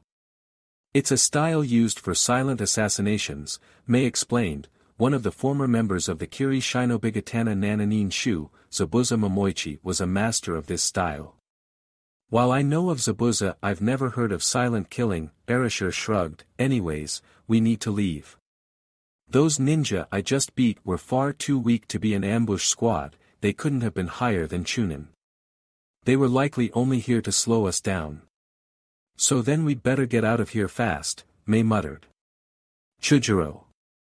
We're moving out, she shouted down to Chujiro, was still on the ground.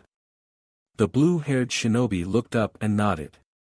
Let's go. The 3 of them took, Chujiro jumping into the trees to follow them as they sped towards the rebel hideout.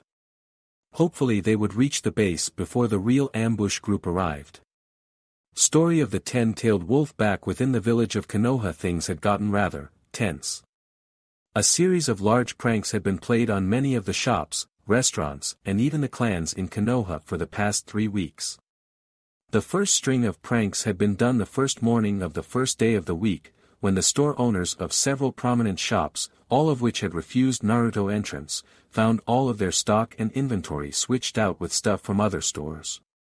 Even the items and supplies that had been locked up were swapped.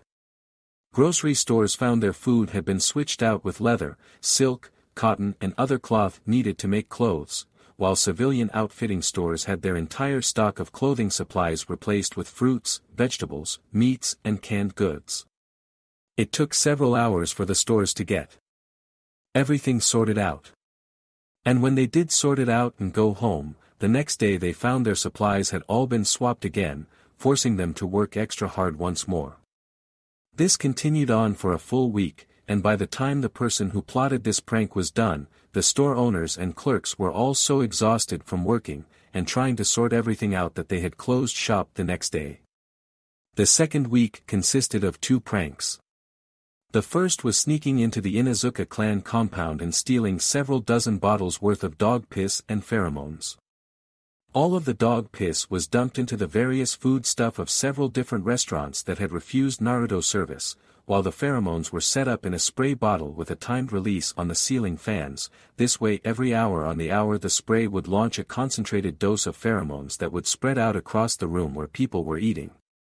Many people had become sick after eating the food full of dog piss, but as soon as they tried to leave so they could go home they were beset by dozens of horny stray dogs that proceeded to dry hump them.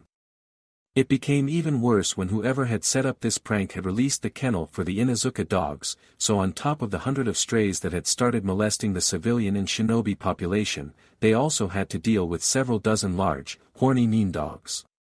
Many people became mentally scarred that day. The second prank of that week had been on the Umbu headquarters. The entire building, which had previously been a nondescript gray color, was now a bright puke green. The inside of the building, which should be impossible for ordinary citizens to sneak into, had been entirely covered floor to ceiling in bubble wrap. The masks, which normally had a painted depiction of some kind of animal, had all been cleaned to their original white. Then someone had taken the liberty of painting crude-looking penis right next to where the mouths were.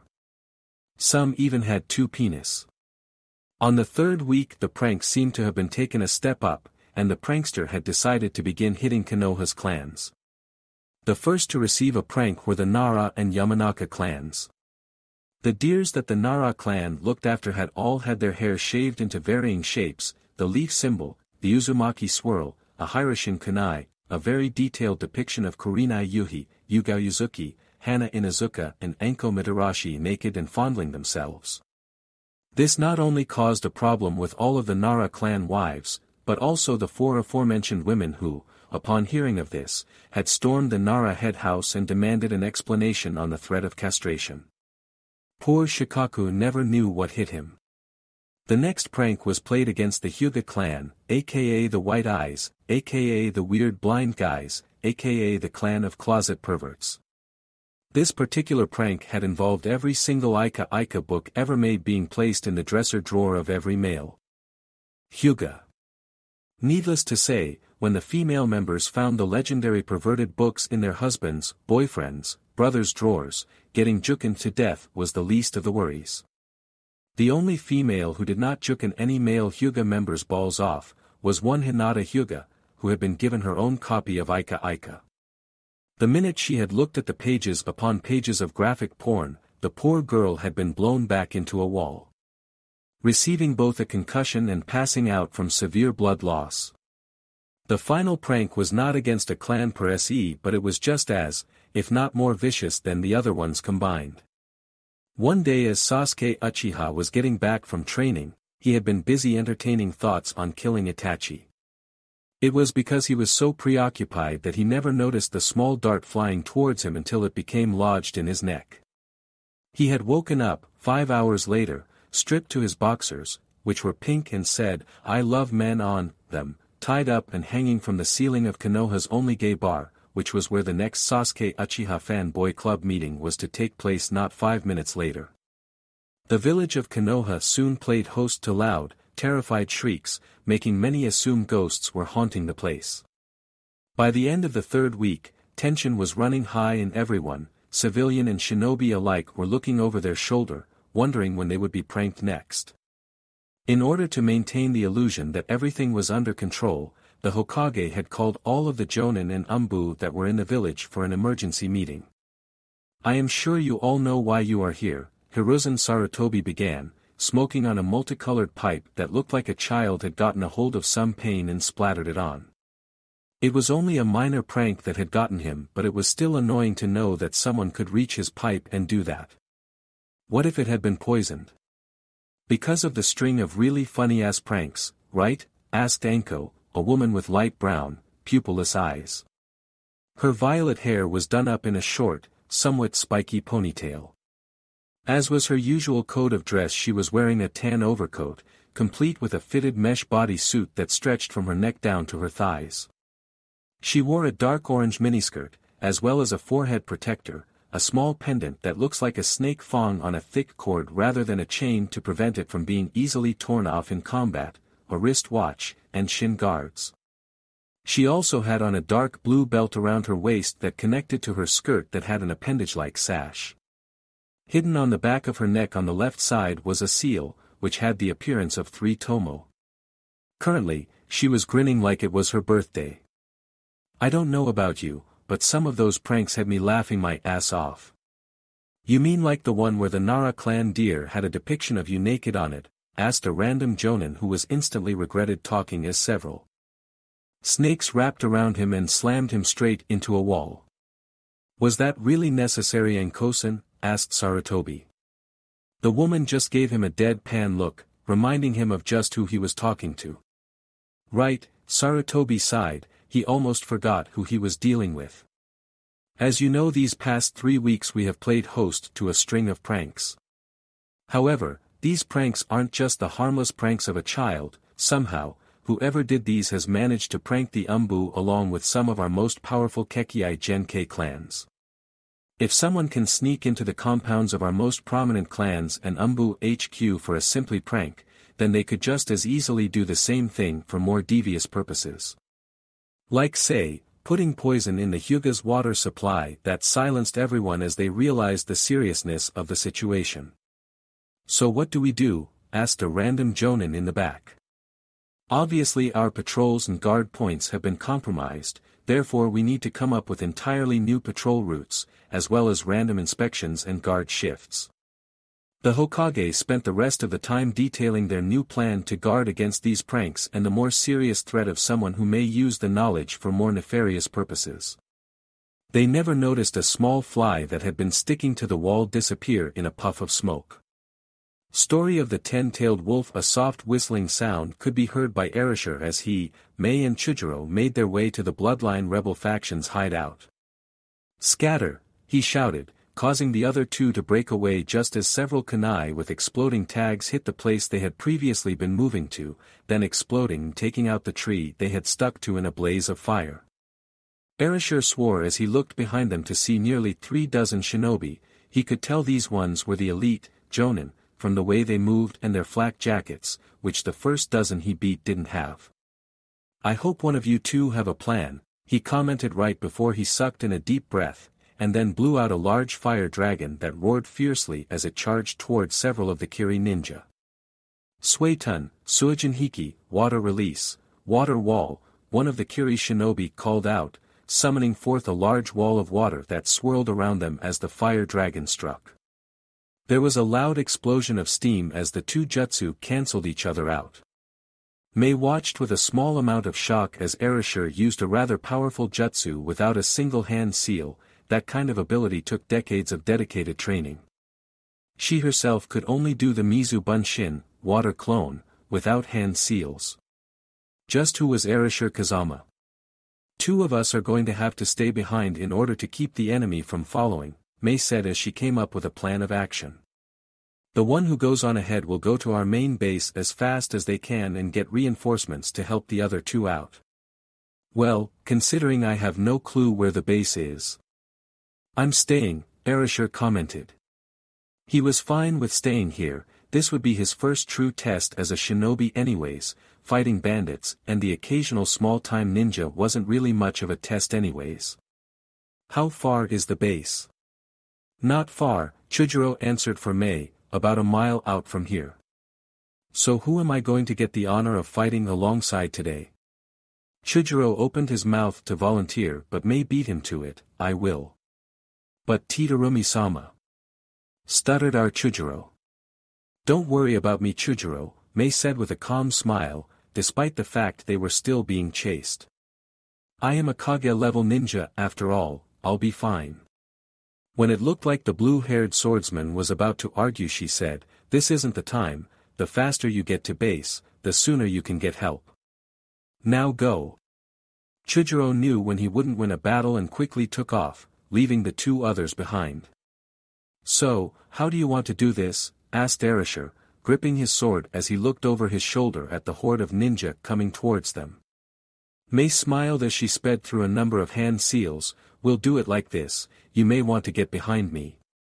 Futton, Komu no Jutsu, boil release, skilled mist technique, blowing out a deep breath, Mei created a cloud of mist which she from her mouth.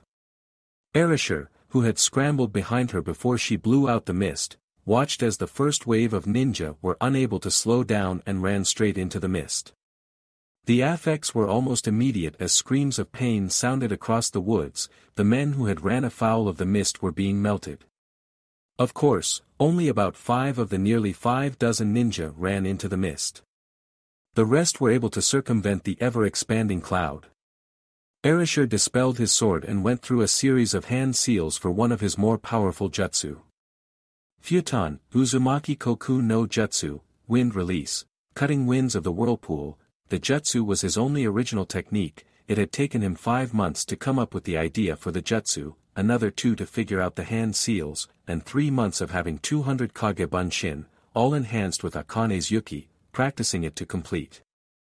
The jutsu itself, was not that complicated in what it did, but the amount of control one had to have over their wind chakra was astronomical. It had taken coming up with several of his own advanced exercises to train his wind nature beyond that of what was normally considered mastery. That had also extended the amount of time it took to master the jutsu, making it take a year and 3 months with 200 kage bunshin each day to truly complete. Sucking in a deep breath, Erasure blew out a large stream of wind that soon became a spinning vortex of power-cutting winds. The air rippled as the wind tore through the ground and trees. The shimmering form of the jutsu was shown as a giant whirlpool, nearly 65 feet in diameter. The ninja who had been in front of them didn't stand a chance. The winds tore through them like paper, shredding their bodies to the point where they didn't even look human, just lumps of bleeding flesh that was blown away by the fierce winds that the technique caused. Even the near dozen ninja that had not been caught in the epicenter of the blast were not left unharmed. Those who were too close were sucked right into the jutsu, suffering the same fate as those who had been struck by the full force of the attack. While those who were too far away for the jutsu to suck up, were blown away and sent flying in a dozen different directions. By the time the jutsu had died down, 22 of the ninja that had been after them were dead, while another dozen had been blown away and the last dozen escaped unscathed. Such incredible power! Mei thought in shock. He channeled insane amounts of wind chakra into his lungs, then manipulated it into a condensed whirlpool-like spiral and added wind blades into the mix, combining the two main uses of wind chakra into one fierce jutsu. Not only that, but he managed to add a rotating effect to the whirlpool, which sucked all those within a several-foot radius into its power, and expelling those who were too far away. That kind of nature manipulation is off the charts. I don't even know if I would be capable of doing something like that. Shocking Mei out of her thoughts, Erasure began to cough violently and fell to a knee. He placed one hand on the ground while his other went to his mouth as he began coughing up blood. Damn it, it's still not truly complete, a Kanakan, damage assessment. You managed to cut up the inside of your lungs and throat, Akane said as she began channeling her yuki into his damaged organs to regenerate them. Thankfully, you didn't tear your lungs apart like you did the last time you tried this.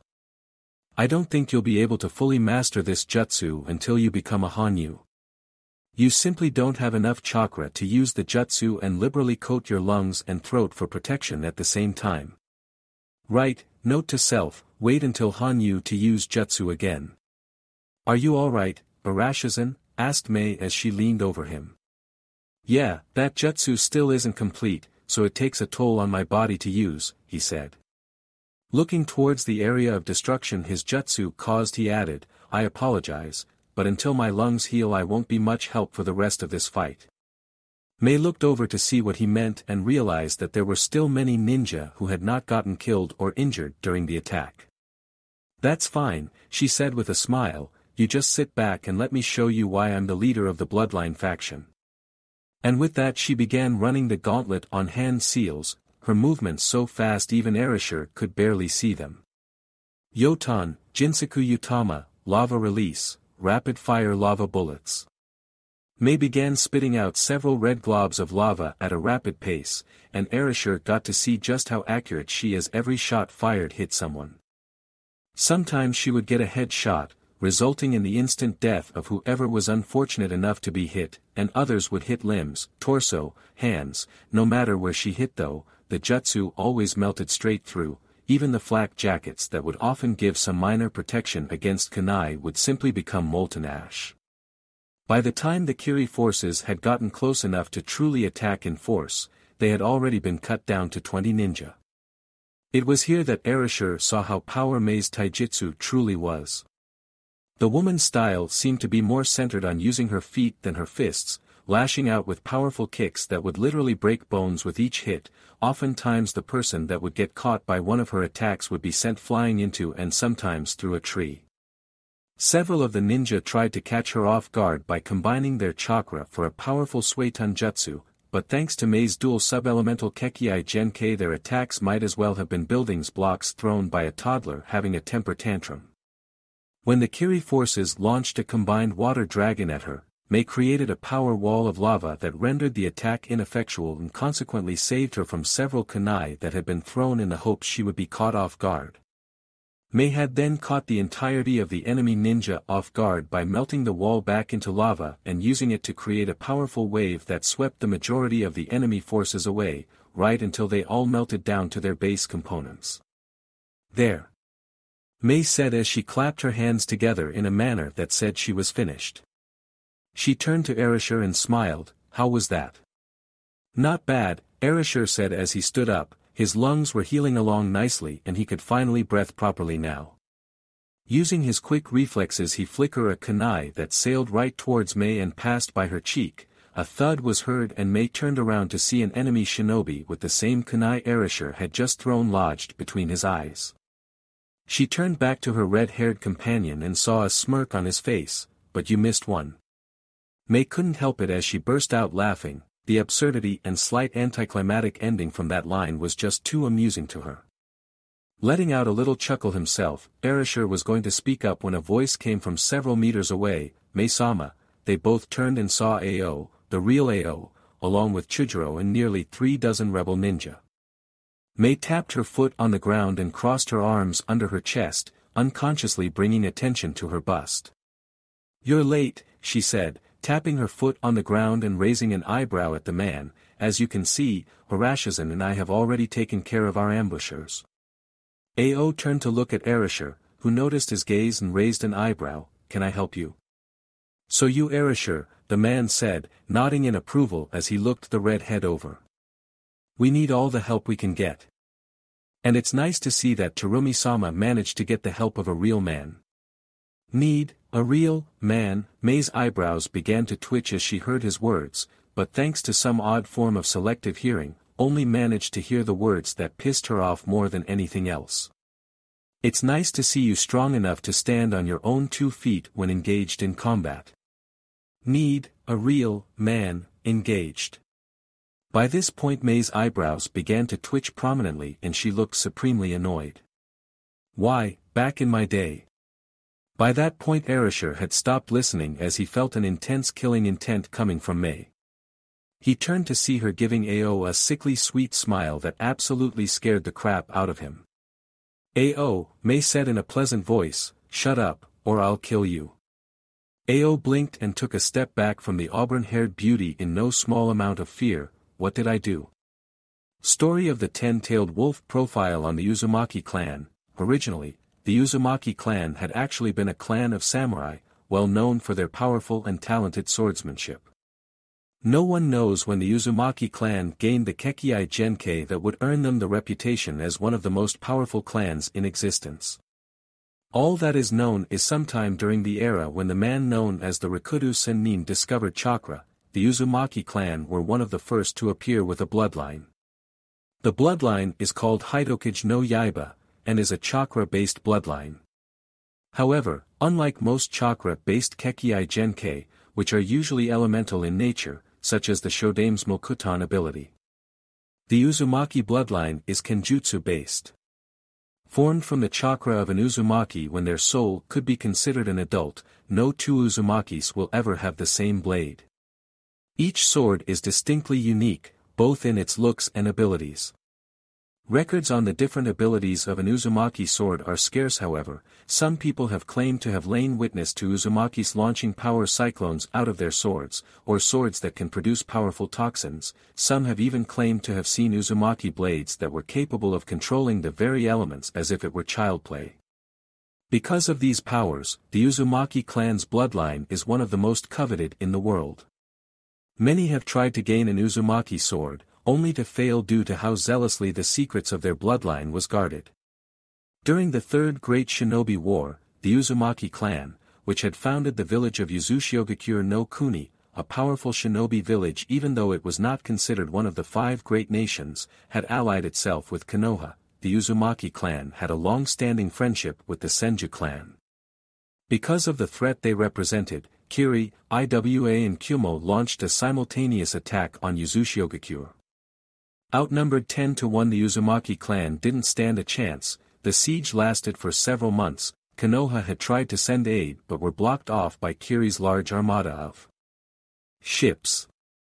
In the end, the Uzumaki clan had been destroyed, and the few surviving members scattered. Aside from their powerful kenjutsu and bloodline, the Uzumakis were well known for the resilience their bodies possessed. Many of the surviving members of the force that had attacked Uzushio would claim that it was like fighting the dead, as no matter how badly damaged an Uzumaki was, they would get right back up and keep fighting. "Ah, there are Arashizan." Erasure turned from the bar he was sitting on to see Mei smiling at him. "I've been looking for you. We're having a meeting in 5 minutes and I would like for you to attend." "And you came to personally get me?" asked Erasure with a smile. "I feel pretty special." "As you should," Mei said with just a hint of a smile. "Now come on." "All right then." Erasure drained the liquor that was left in his shot glass. Being unable to get drunk thanks to Akane had some benefits, set it back on the table as he stood up and stretched. He followed Mei as she led him down one of the corridors inside the Bloodline faction's main base. "Has something happened?" he asked at last, wondering if he might finally take part in an operation. It had been 2 months since he had been here and not once had he actually been called on to do anything. Part of the reason he knew was that the war was currently at a sort of stalemate. The Mizuki's forces were too big, their bases too well defended for the Bloodline faction to attack. At the same time the rebels were too well hidden and usually worked in small cells, making it harder for the Mizuki's forces to pinpoint their locations and attack them. Another reason he had not been on any missions was because he was sure that many of the rebels didn't quite trust him yet. There wasn't much in the way of open hostility, but he could see that several people did not truly trust him. "Maybe," Mei replied as they entered the war room, where all of the plans were made. The room was fairly small. Unlike the audience chamber where Mei would address her troops, this room was only large enough to hold about 20 people before it became overcrowded. There was a large, square table with a map of Mizu no Kuni on it, and Erasure saw several of what looked like shugi pieces representing the Kiri, red, and Bloodline forces, blue. "What is he doing here?" asked one of the people already in the room with a sneer. Shuhei Hisagi was a tall and lean-built man with dark gray eyes, short black hair and 3 scars straight over his eye that lead down to his right cheek. He also had the number 69 tattooed on his left cheek as well as a blue striped tattoo running across his left cheek and over the bridge of his nose. He wore a choker around his throat and matching armbands on both upper arms. His clothing consisted of the standard garb of a Kiri shinobi, camouflage pants, blue shinobi sandals, and a gray flak jacket. The only difference between his clothes and most jonin was that his shirt was sleeveless. "He is here because I believe he will be useful for this operation," Mei said in a voice that could cut through steel. Hisagi shut his mouth, knowing better than to question his leader's decision. There was a reason she was in charge of the Bloodline faction after all. She and Erasure made their way over to the table, the red-haired swordsman choosing to stand next to Ao. "Now if there are no more people who feel the need to speak out of turn, perhaps we can get started." When no one else around the table spoke she continued. "We've received an important message from our spies in the capital. It seems the daimyo has finally managed to discover Yagura's involvement in the bandit attacks on several of the less populated settlements and decided to let slip to us some vital information. Bandits were always a problem during a war, especially a ninja war. Many ninja missions centered around clearing out the threat of bandits when they became too much of a problem, but with the 2 Kiri factions busy fighting each other the bandits who had come to Kiri essentially had free run to rape, pillage and plunder to their heart's desire. What made this particular problem worse was that Yagura, the Yondaime Mizuki, was actually sanctioning these bandit raids. It was a reprehensible act but the fact of the matter was, war cost money. You had to buy food, weapons and supplies, and you had to pay your soldiers. The problem with all of that was that none of that was cheap, and with the shinobi busy fighting a war, there were less forces available for missions. Because of that, preying on innocent civilians was much more lucrative than taking out bandits. The simple fact was bandits had more money than most civilians, and could pay the shinobi to turn a blind eye to their activities, or to even help them. It was often said that crime paid better than justice. This is good as it means that he is now on our side. Not only will this give us an advantage in the war, but, when we win, we will have the backing and support of the daimyo for when we begin rebuilding the village. When, not if, she said that as if it was a foregone conclusion. Erasure actually found her confidence not only reassuring, but refreshing as well. May paused here to let that information sink in. The information we've been given are the departure date of the quarterly caravan as well as a list of scheduled checkpoints. For those of you who don't know, the quarterly caravan is one of the 4 annual caravans sent by the daimyo to fund the village. Needless to say, that means a lot of money and a lot of security measures. There should be roughly 200 ninja guards total, and we suspect they will be split up into at a minimum of 3 groups. They will most likely use the standard escort formation, one group with the caravan, one group to take up the rear, and another the fore. There is also a possibility that they will have several smaller scouting parties as well, which means we will need to be on our guard. Our plan of action will be to ambush the caravan at one of the checkpoints. We will be comprised of 3 teams, a distraction team, an ambush team, and the last team will be an emergency extraction team. The basics of the plan was simple. The distraction team, which would comprise of the main attack force, would draw most of the enemy out with a frontal assault. When most of the enemy had been drawn away from the caravan, the ambush team would kill whoever was left behind to guard the caravan and begin unloading the money. The last team was set in case things went south, going off the knowledge that no plan ever survived contact with the enemy and things could very easily get sticky. Erasure paid attention as May and several others began discussing the plan in greater detail, each person adding their own input. He didn't add any of his own advice, not that he had much to add as he had never been in a war before and therefore only had basic knowledge on tactics and battles. Instead, he spoke with who he had dubbed his inner vixen. What do you think of the chances for success? As good as any other plan, Akane said, shrugging as she combed her tails. Not that her container could see, the problem is there is no such thing as a surefire plan in war. Oftentimes as soon as the attack begins you can be assured that things will go to hell. Sounds like you've experienced war, he commented idly while listening to May argue with one of her senior officers on which checkpoint they should stage their ambush at. Of course I have. Remember, I am over 2,000 years old. In that time I have seen and been involved in more wars than any human can possibly imagine. Arashi's ears perked up at this. How many wars have you been involved in? Several, Akane said. I was involved in several wars in the past. Erasure made to ask a question but May's words interrupted him. Arashizan, you will be working with Ao's squad, and will take part on the ambush team. You can't be serious. Hisagi shouted. You want to send him on such an important assignment? How do we know he won't betray us the first chance he gets? You mean aside from the fact that I have a bloodline and would not be welcome in Yagura's forces, said Erasure, who was honestly getting pissed off at the man constantly questioning his integrity. That doesn't matter, Hisagi sneered, you're an outsider, you can't be trusted. And you're an asshole, Erasure shot back, but you don't see me complaining. Hisagi growled, what was that you little punk? Hisagi. May shouted, her voice radiating authority and displeasure, I have asked you several times to keep your opinions to yourself and not insult someone who has offered their services.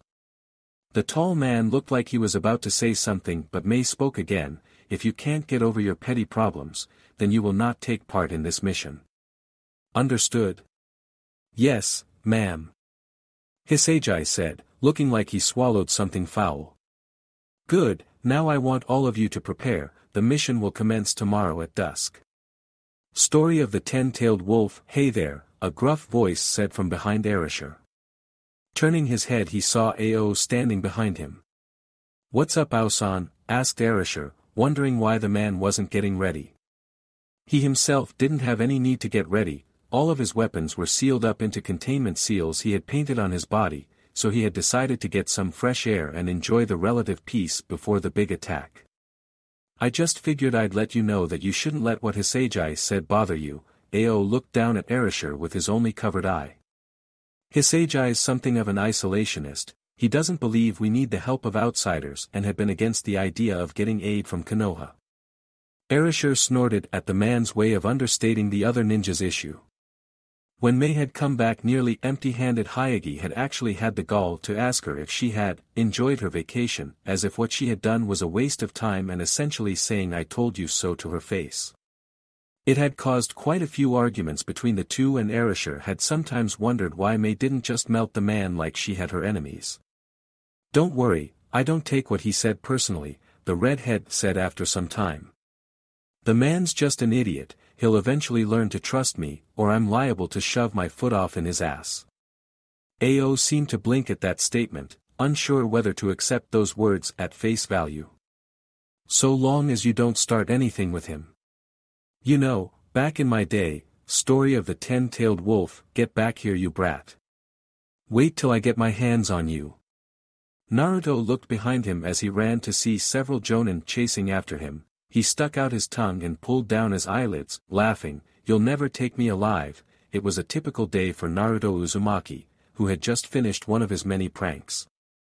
The one he had just done was tame compared to the time he got a wild hair up his ass for 3 weeks and managed to prank several clans as well as the Umbu. They had never caught him for those ones, and no one ever realized he was the one who did them. This particular prank Naruto had made sure they knew he had done it. The young blonde had woken up early in the morning and managed to paint the entire Hokage monument. He had just finished his masterpiece when everyone had taken notice. That was when the chase began. Looking back in front of him, Naruto caught sight of the Hokage monument and couldn't help but smile at his work. It was the work of a true artist. He had painted the Shodame Hokage's face into that of a wooden tiki man, with trees sprouting out of his nose. The Nidame was crying rivers of tears and had a large bruise on his cheek and a pair of pink, lace panties on his hair. The Sandame had a large blush staining his cheeks, a perverted smile on his face and blood dripping from his nose. Off to the side was a billboard-sized picture of the front cover of Ika Ika Paradise, and finally his absolute masterpiece and very likely the reason the ninja chasing him were so pissed. Minato Namikaze, the Yondaime Hokage, and his father, had 3 symmetrical whisker marks running horizontally on each cheek, and on top of his head were 2 bright gold fox ears. It was a message that was subtle enough that no one would realize what it meant. Those that did would likely assume it to be a coincidence, but it would definitely get people to look. "Just you wait, demon," one of the shinobi shouted as he chased after the blonde. "When I get my hands on you, you're dead. Then you won't be getting your hands on me." Naruto shouted with a laugh, "None of you can catch me." He continued running, using side streets and back alleys as he outran and outsmarted the jonin after him. No one would even realize that they were being used by him for training. It was a method he had set up to test himself. The pranks he had played on the clans and the ANBU had tested his stealth, while the pranks that were much more showy, like painting the Hokage monument, tested his ability to outrun and outsmart his opposition, like losing a tail when being chased by superior number of enemies on a mission. That, and it was just really funny to watch these fools flounder about in anger. During the chase, Naruto cut through several streets where he had placed numerous traps for the jonin squads to run into. They were all so busy chasing him and their judgment had been clouded by anger that none of them even saw the traps until they had tripped some ninja wire that had been tied taut against the fence and an adjoining tree. By the time they had realized what happened, 5 of the jonin involved in the chase were strung up by the innumerable amount of ninja wire that they suddenly found themselves caught in. "What the hell? I can't get loose. Someone, cut me down from here." Naruto grinned as he heard the cries and continued running. "Gotcha!" Naruto turned his head back to the front to see one of the jonin lunging for him. The man was about to grab him, however he soon found himself eating a large chunk of wood. "What the hell? Where'd this log come from?" Naruto snickered from his hiding spot as the ninja threw the log on the ground and ran off. "Never underestimate the power of one under the protection of the log," he muttered as he pulled down his camouflage. He looked around and saw none of the ninja who had been chasing him near. Hee, what a bunch of losers, thinking they could catch me. Naruto Uzumaki cannot be caught by any mere mortal. Is that so, Naruto? Gah! Naruto jumped 10 feet in the air as he twisted around and landed on his butt.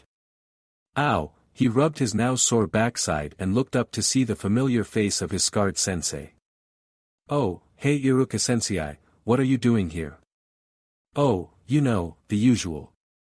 Just catching one of my students getting into trouble when he should be in class, Iruka said. He has blonde hair, blue eyes, and is wearing a hideous orange jumpsuit. You wouldn't happen to have seen him, would you, maybe in the mirror, any Naruto? Nope, haven't seen him, he. Naruto rubbed the back of his head. Well, I hope your student manages to find his way to class. If I see him, I'll let him know you're looking for him. Naruto tried to leave but Iruka quickly grabbed him by the collar of his jacket. Oh no you don't, you're not getting away that easily Naruto. The scarred Chunin began dragging the blonde towards the Hokage monument. Ack! Iruka sensei, let go, I have to get to class. Naruto tried. Nice try, since you already missed half the lesson then it won't matter if you missed the rest to clean the monument, Iruka said, not budging an inch. And you'll have to do it all by hand. What? That's not fair sensei. Yeah, well, life's not fair. Now come on. Story of the Ten-Tailed Wolf, Terumi-sama, this AO, we have a situation B, AO said into his field communicator as Erasure pulled his blade out of the enemy shinobi he had just pierced through the neck. I repeat, situation B, there are 12 scouting parties around the caravan, my squad just ran afoul of one. Erasure didn't question how the man knew about the scouts, he had already seen AO's Byakugan and knew the man was constantly using it to look ahead for any signs of hostiles. SHT, roger that, they'll need to be dealt with before we can move on to the plan. Can you have your men take care of them? Over. I'll have them get right on it, over, AO replied. He moved his hand from his calm piece and looked at his squad. We need to take care of the rest of the advanced scouts. We'll be splitting up into groups of 2, I want you to take out the squads quietly, we can't afford to alert the enemy to our presence. The man looked over at the redhead, Erasure, you're with me. That's fine, Erasure said. AO's squad, along with 2 others, split up. Erasure moved to follow the blue-haired hunter ninja, moving deftly through the trees until the man stopped and held up a hand. One of the scouting squads is 13 meters south of us, he said as his eye scanned the surroundings. Looking to where he had indicated, Erasure saw several figures moving through the trees. 4 Kirigakure ninja, 1 Jonin and 2 Chunin by the looks of them. I'll take care of this, he whispered, receiving a nod from AO before he sunk into the shadows. One of the many abilities he had gotten from his blade was the ability to move between the shadows. It was called Kajitoho, shadow walking, and was an ability that made the Nara's shadow manipulation abilities seem like a pale imitation of true shadow jutsu. As the squad stopped to scout the area, Erasure used the opportunity to slip into the foremost ninja's shadow. Uzumaki Hijitsu, Yamaten, Kenin Yomi, Uzumaki Secrete Technique, Dark. Release, Pull of the Underworld, the whispered technique went unheard by the Kiri ninja, as it was impossible to hear someone who was inside of a shadow. However, the man did notice when the shadow grabbed him and sucked him down. The man would have shouted in surprise but a shadow had covered his mouth and he could do nothing as he was dragged into the shadow. The other 3 turned around and blinked and they didn't see their comrade. Just as they were about to reach for their walkies, Erasure came up from behind one of the enemy shinobi. Before he had a chance to react the man was pierced in the throat, gurgling up blood as he died. Uzumaki Hijitsu, Yamaten, Kage Shoyeba, Uzumaki Hijitsu, Dark Release, many shadow blades. The other 2 didn't even have time to shout as 2 shadow-like tendrils flew out from the tip of Arashi's blade, piercing them through the head and heart respectively. Erasure pulled out his blade and swiped the blood off with a flick of his wrist. AO whistled appreciatively as he saw how quickly and efficiently the young swordsman had dealt with the threat. You Uzumaki sure are something. Of course, why do you think we were so feared during the Third Great Shinobi War? Asked Erasure. The question was rhetorical and AO didn't deign to give a response. Let's take out another squad, we need to get rid of them before the caravan moves to the next checkpoint. Right. Story of the 10-tailed wolf. Arisher was crouched down on the balls of his feet, using his hands to keep his balance as he stood on the tree. Next to him was Ao, and a little behind them was the man's squad. They were just one of the squads that had been assigned to the ambush team, which was comprised of a total of 5 teams of 4. The teams were a mile out from the caravan checkpoint, and were awaiting the signal to begin their mission. The last squad to get back from taking out the scouting parties had just gotten back not 10 minutes ago. "You know what to do when the fireworks start?" asked Ao. He had already asked the question several times, likely it was an attempt to hide his nerves at working with a person he didn't know. Most shinobi squads tended to grow fairly close, and having a new member usually messed with team dynamics. "I'll go in and hit them hard with my kenjutsu and take out as many of the enemy as possible and get them to focus on me before the main force gets there," Arisher grunted. The Uzumaki-style kenjutsu was specifically designed to fight off multiple enemies at once by using fast, overpowering attacks to wipe out the enemy. That was why it was the Issei no Ryuken was considered one of the most powerful sword styles in the world. Ao grunted his agreement with Arashi's assessment. "Once the signal starts, move in fast and hit hard. You're our point man." "Understood." The worst part about war, Arisher reflected as he crouched there with Ao and his ninja squad, was the waiting. Combat between shinobi had a lot of waiting involved. It wasn't like samurai battles, where 2 large forces met and clashed on an open plain. Shinobi warfare was about gathering information, espionage, and taking the enemy by surprise, all of which required a lot of patience and waiting.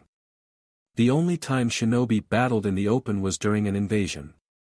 "We are beginning our attack, wait 10 minutes for the enemy numbers to thin before commencing your own run." Over. Arisher looked over at Ao. Due to his sensitive hearing he was able to pick out everything May had said. "Roger that, we'll commence our run in 10, over." Ao turned his head set off and looked at the squads of ninja. "Terumi-sama is beginning her attack, we'll start in 10 minutes when the shinobi guards have thinned." Arisher stood up and closed his eyes, doing his best to calm down his rapidly beating heart. This would be his first true taste of war, and he could not help but admit, even if only to himself, that he was feeling nervous. So many things could go wrong with this plan. For all they knew it already was going wrong and they were walking into a trap. There was no telling what the outcome of this battle would be. The whole plan hinged on whether or not the intel they received was accurate. "Relax," Akane's soothing voice came over his mind. "Do not let your mind wander too much, especially to that kind of thinking. Focus only on the mission, try to block out all other thoughts and questions, lest they unravel you before the battle even starts." "Right, sorry," Arisher apologized in a sheepish voice. "Silly man," Akane giggled a little at her container, "there is no need to apologize. I am happy to help you."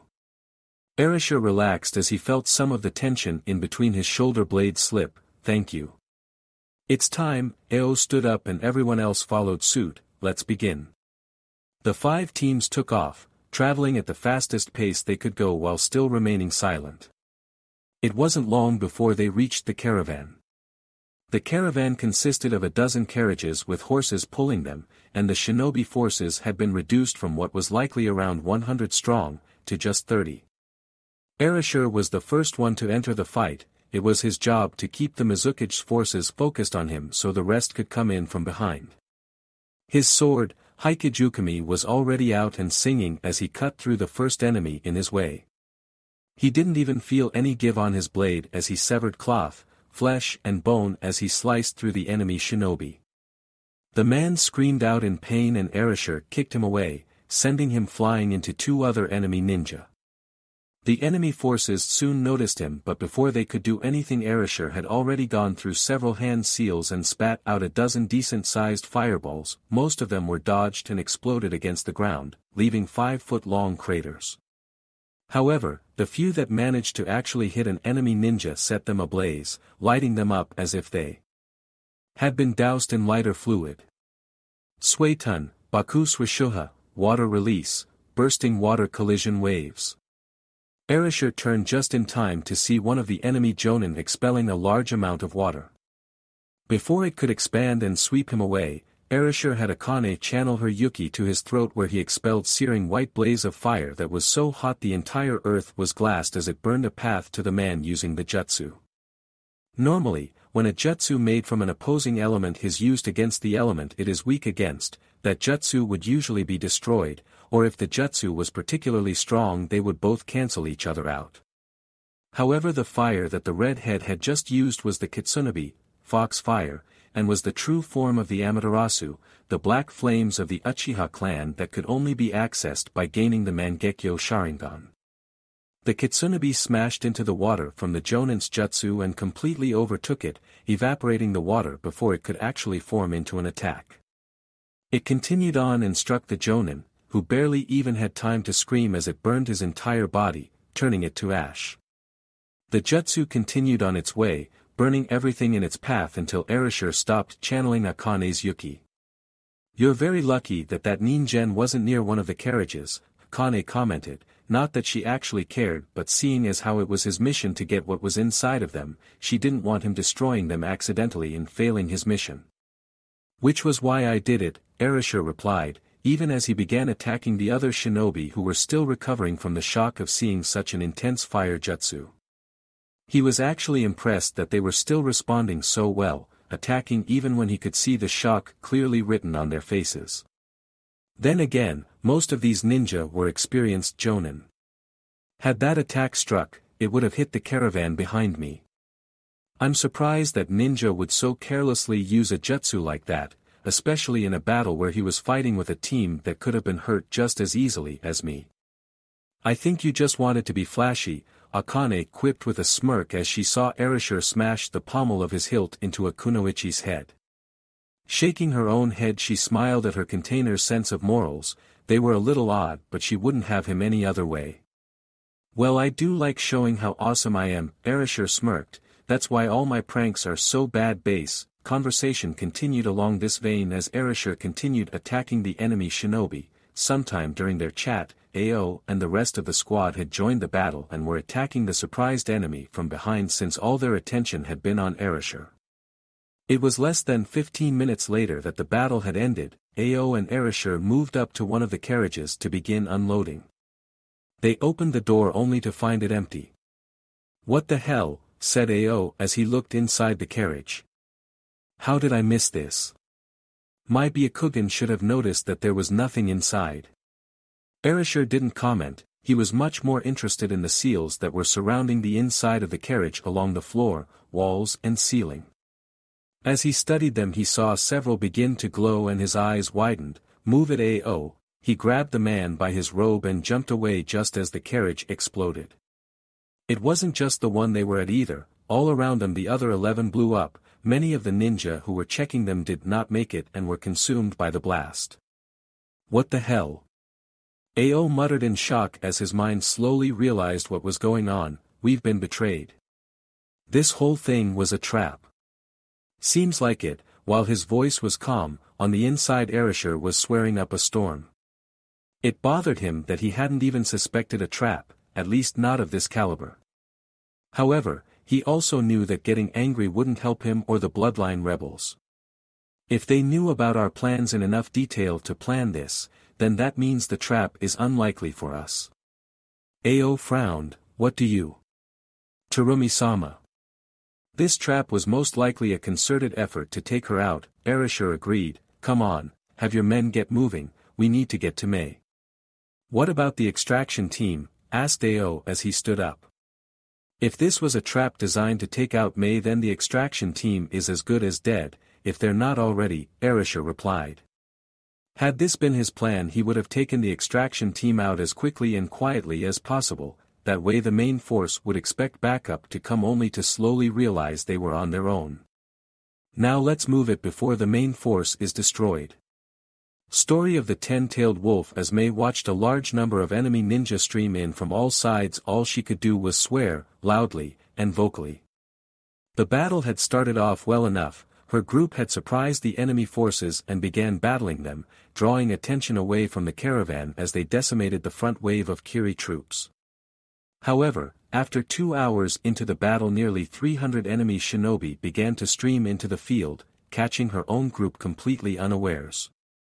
Now she and the 50 survivors of her team were fighting for their lives against the 300-strong force. She knew what was happening, of course. Mei could tell when she had been played a fool. Yagura had somehow gotten wind about her plan and laid a trap for them, and she walked right into it. Suetun, Suigaden, water release, water fong projectile. Mei watched as a dozen sharp, fawn-like projectiles of water came towards her and her comrades. She went through a myriad of hand seals and then slammed her hands into the ground. Doton, Doriahiki, earth release, mud wall. A giant earth wall rose up from the ground to intercept the coming attack. The wall shook and rumbled as the water fangs tried to drill through it but were unsuccessful. By that time Mei had already put the jutsu out of her mind and was moving in to help her troops take care of the enemy shinobi. She entered battle with the first enemy she saw, a kunoichi that was charging at her. She dodged the first strike before lashing out with an attack of her own, kicking the other woman hard enough to send her flying into one of the kunoichi's own comrades.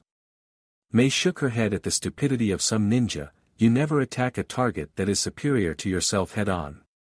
Mei ran up to another enemy ninja and was quick to lash out with a reverse heel that caught the man in the throat. Not only was he thrown back by the kick, but Mei could hear the snap of a neck. She soon found herself double-teamed as 2 jonin tried to gut her with a kunai.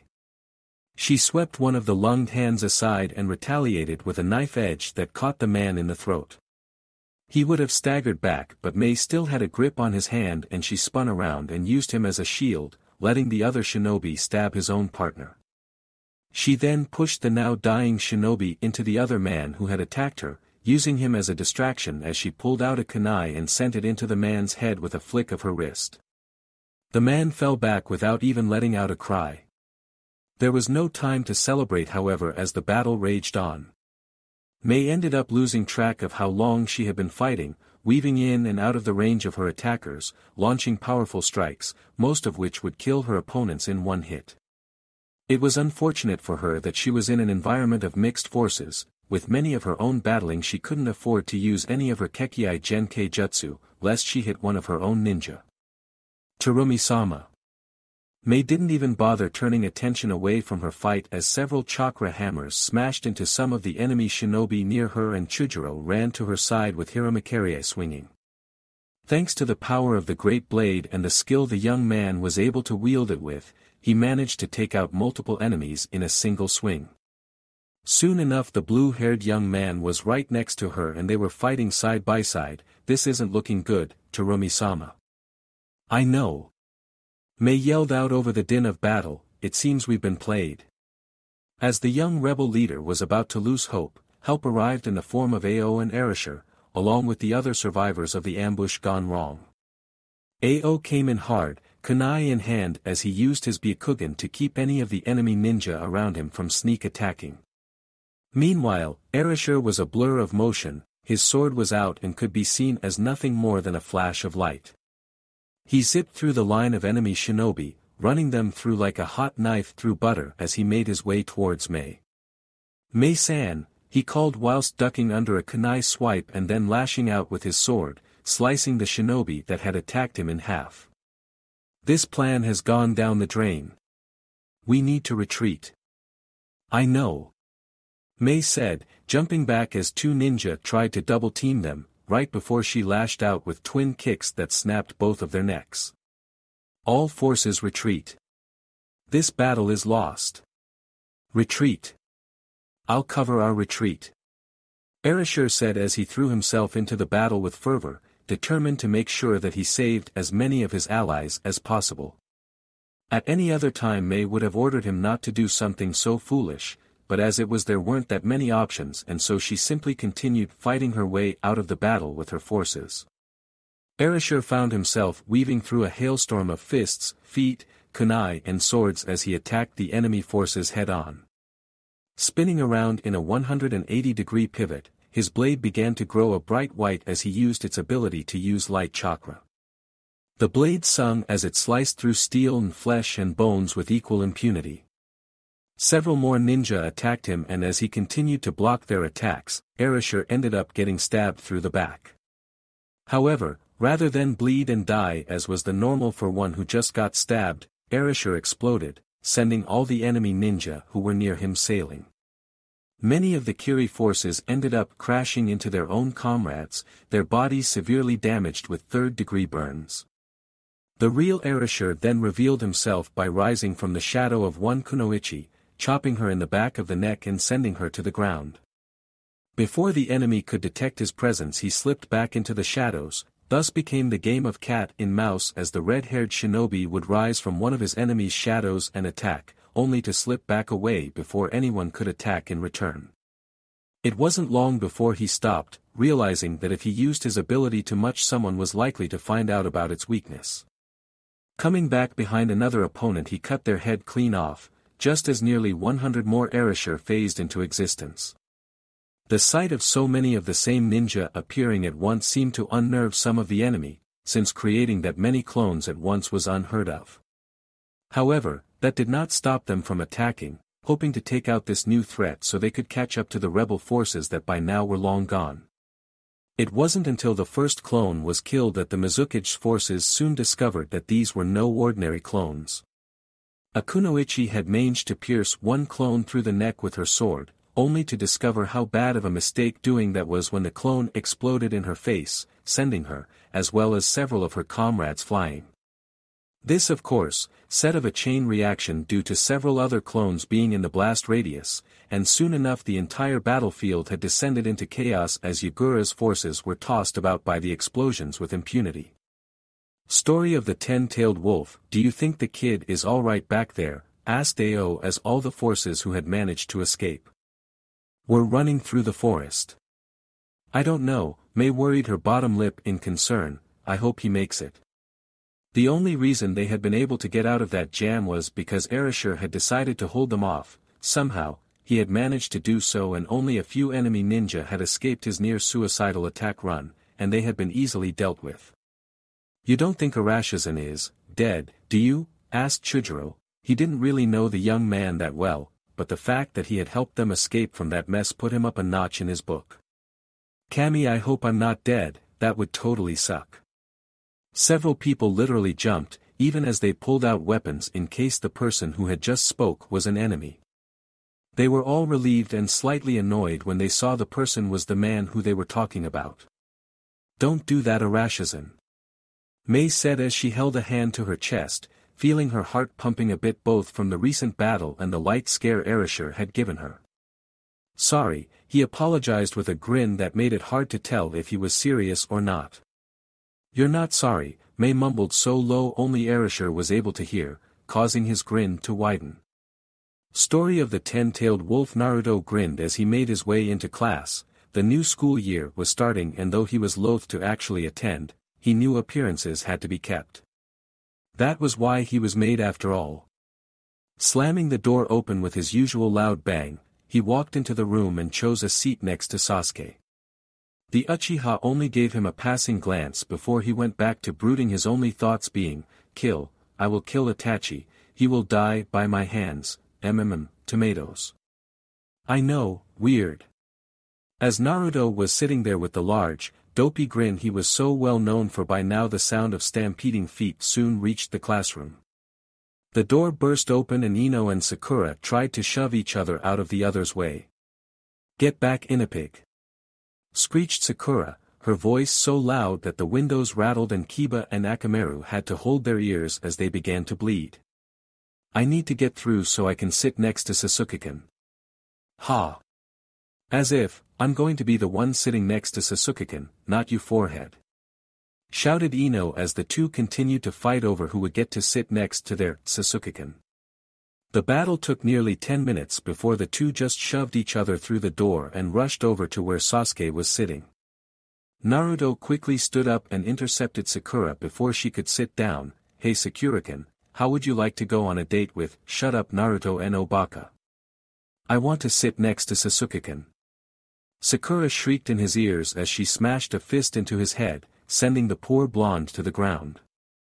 The pink-haired howler monkey then noticed that Ino had already claimed the spot next to Sasuke and instantly became irate.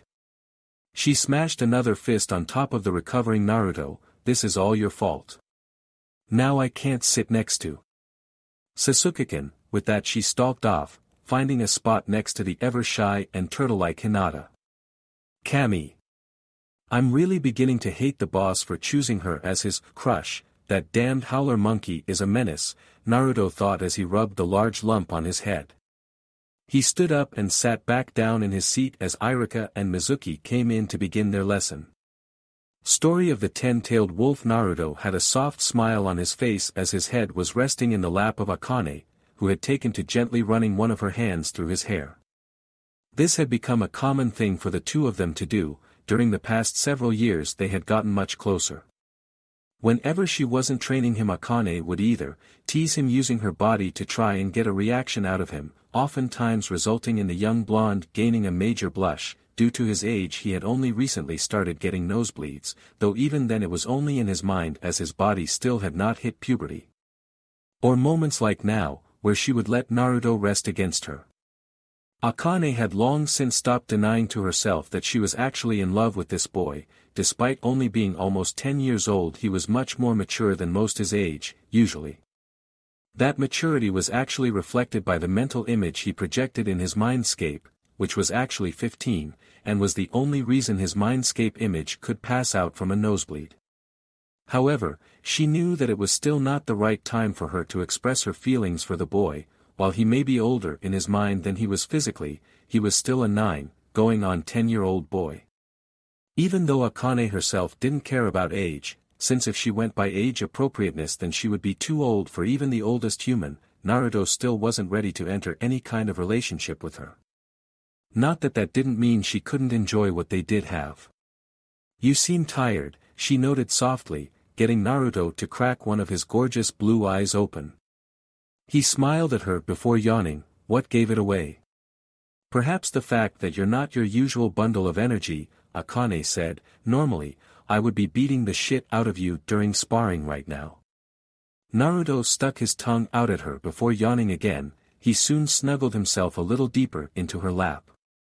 Akane let out a soft squeak and slight moan when her container accidentally rubbed up against her sacred spot, getting Naruto to open his eyes once again.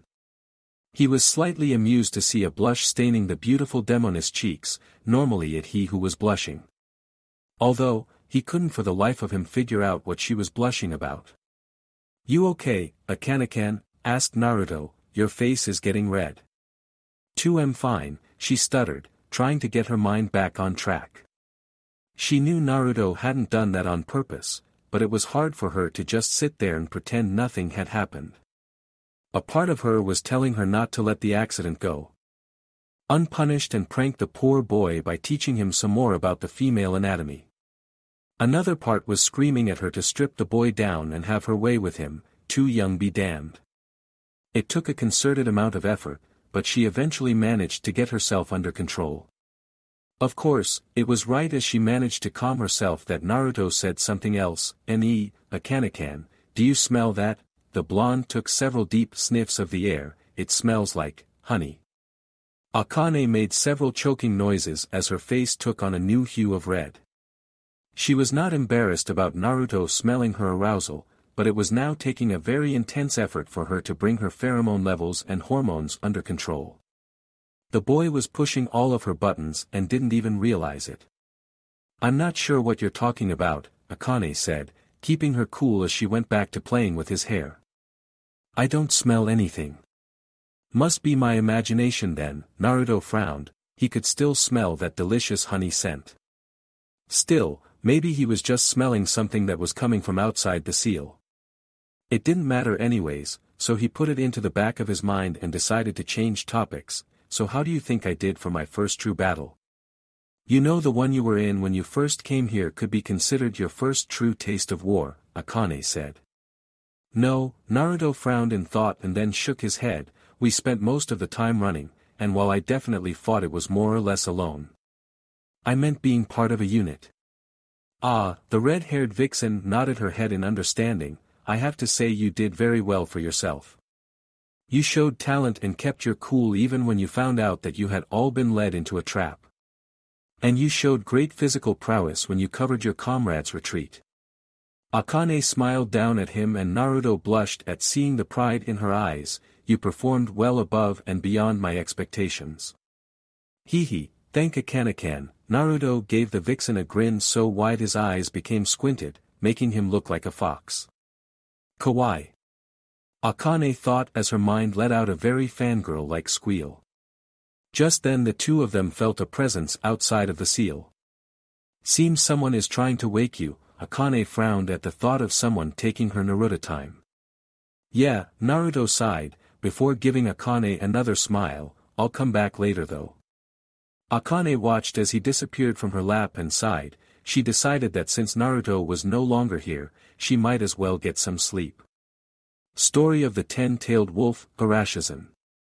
Erashizan woke up to the sight of Chujiro standing over him.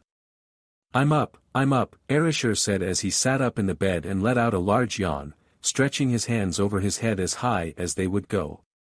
He twisted his body so that his feet were now over the side of the bed, resting on the cold tiled floor as he looked up at his fellow swordsman.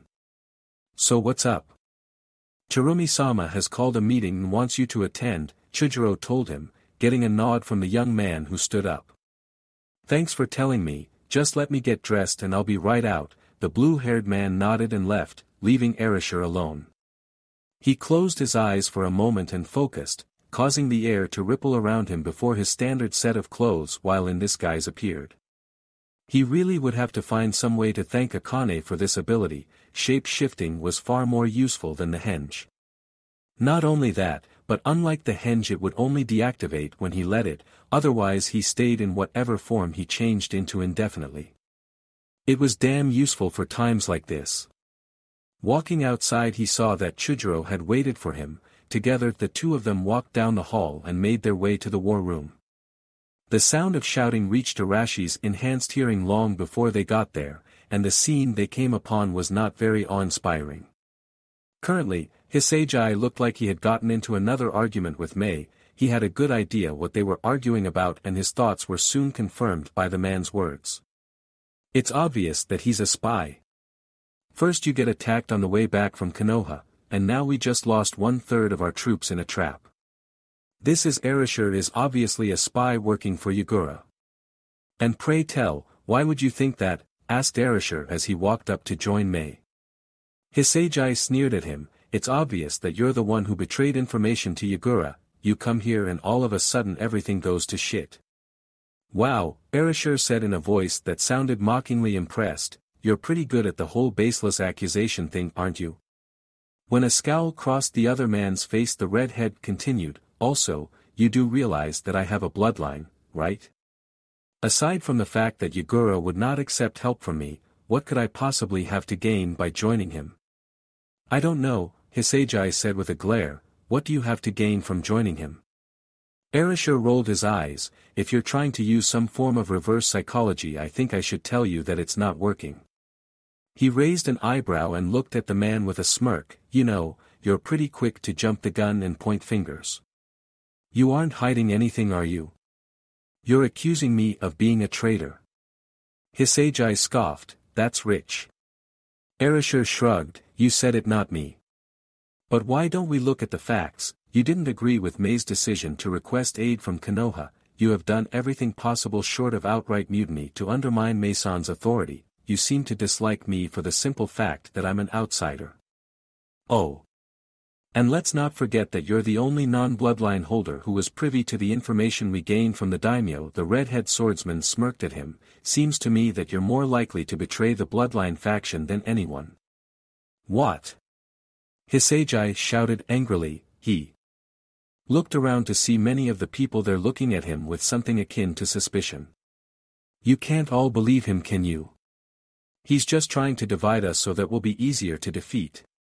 Those are some serious accusations, Arashizan, Mei said, eyeing him with a calculating expression. I hope you have proof of his treachery. No more proof than he did when accusing me, Erashir said, and I wasn't actually accusing anyone, merely stating facts based on my observations. Still, you're observations hold some merit, May mumbled, more to herself than anyone else, but everyone still heard it. You can't be serious, May-sama, cried Hisagi, he's obviously trying to turn you against me. Then he'll ensnare you in his web and kill you when it's most convenient. Okay, first off, Erasure started angrily, he was seriously getting pissed off at this guy. If I had wanted her dead, then don't you think I would have just left her during our last mission? If I was truly working with the Mizukichi, then that would have been the perfect time to literally destroy the Bloodline faction. What do you mean? Asked Chujiro. Erasure turned to look at the shy and underconfident swordsman. Think about it, without May this entire operation would fall apart. The redhead held up a hand and began ticking off his reasons. First, May is far more powerful than anyone else here, out of all of the ninja on this side she is the only one strong enough to possibly face a Kage.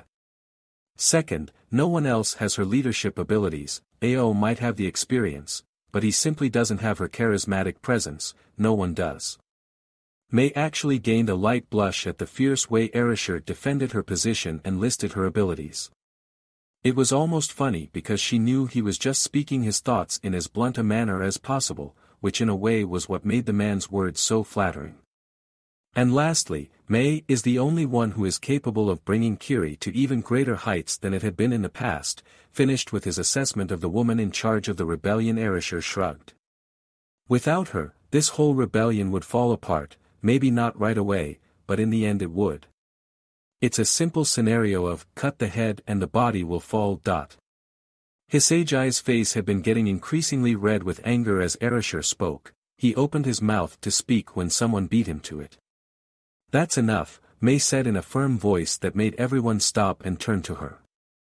While I appreciate your assessment of me, Erasure, I believe you need to stop taunting Hisagi. Erasure looked like he wanted to say something, but in the end he simply nodded. And Hisagi, May turned to him and for once, she wasn't smiling. While I do not wish to believe you would betray your comrades, we have to look at the facts at the moment. They all point towards you so far. You would believe that outsider over me? Hisagi asked in rage. It's not a matter of believing one person over another, May stated firmly, it's about looking at the evidence and making decisions based on that. What evidence? Hisagi asked. There is no evidence that I've betrayed you. There's no evidence that he has either, May pointed out, yet you still accused him. For now, I want you to stay in confinement. I will have guards posted at your door, you are only allowed to leave your room with an escort. By the time May had finished, Hisagi had his fists clenched so hard they were bleeding. Fine, he ground out before stalking away, slamming the door on his way out. Ao, please make sure he stays in his room, May ordered softly. Of course, Mai-sama. Ao hurried out the door to follow the angry ninja. May turned back to the others in the room. Until all of this has been sorted out, we'll be suspending our operations. We can't make any plans until we know for sure who is leaking out information to Yagura. There were nods of agreement from everyone in the room. It was upsetting that they would not be able to do anything, but until the traitor was found they could not afford to act. Just then a young Chunin burst through the door. Terumi-sama. The town of Gokiwa is under attack by Yagura's forces. What? May demanded in surprise as she stood up. Gokiwa was one of the towns where the families of the Bloodline faction lived. Because of the offensive they had taken, the town was only lightly guarded. Damn it, she turned to Chujiro, we need to send aid immediately. Take 4 squads with you. I'll go as well, Erasure said in a determined voice. May looked at him in surprise. Erasure. They'll need all the help they can get, and you know how good I am, he said. May worried her lips as she deliberated. He had not yet given her a reason to doubt him, yet she could not let the possibility that Hisagi was right go. In the end, she knew he was quite possibly one of the strongest people she had on hand, and they needed that strength. Very well, she decided at last. You are to go with Chujiro and lend aid to the town. Ma'am. Erasure said, before he looked at Chujiro.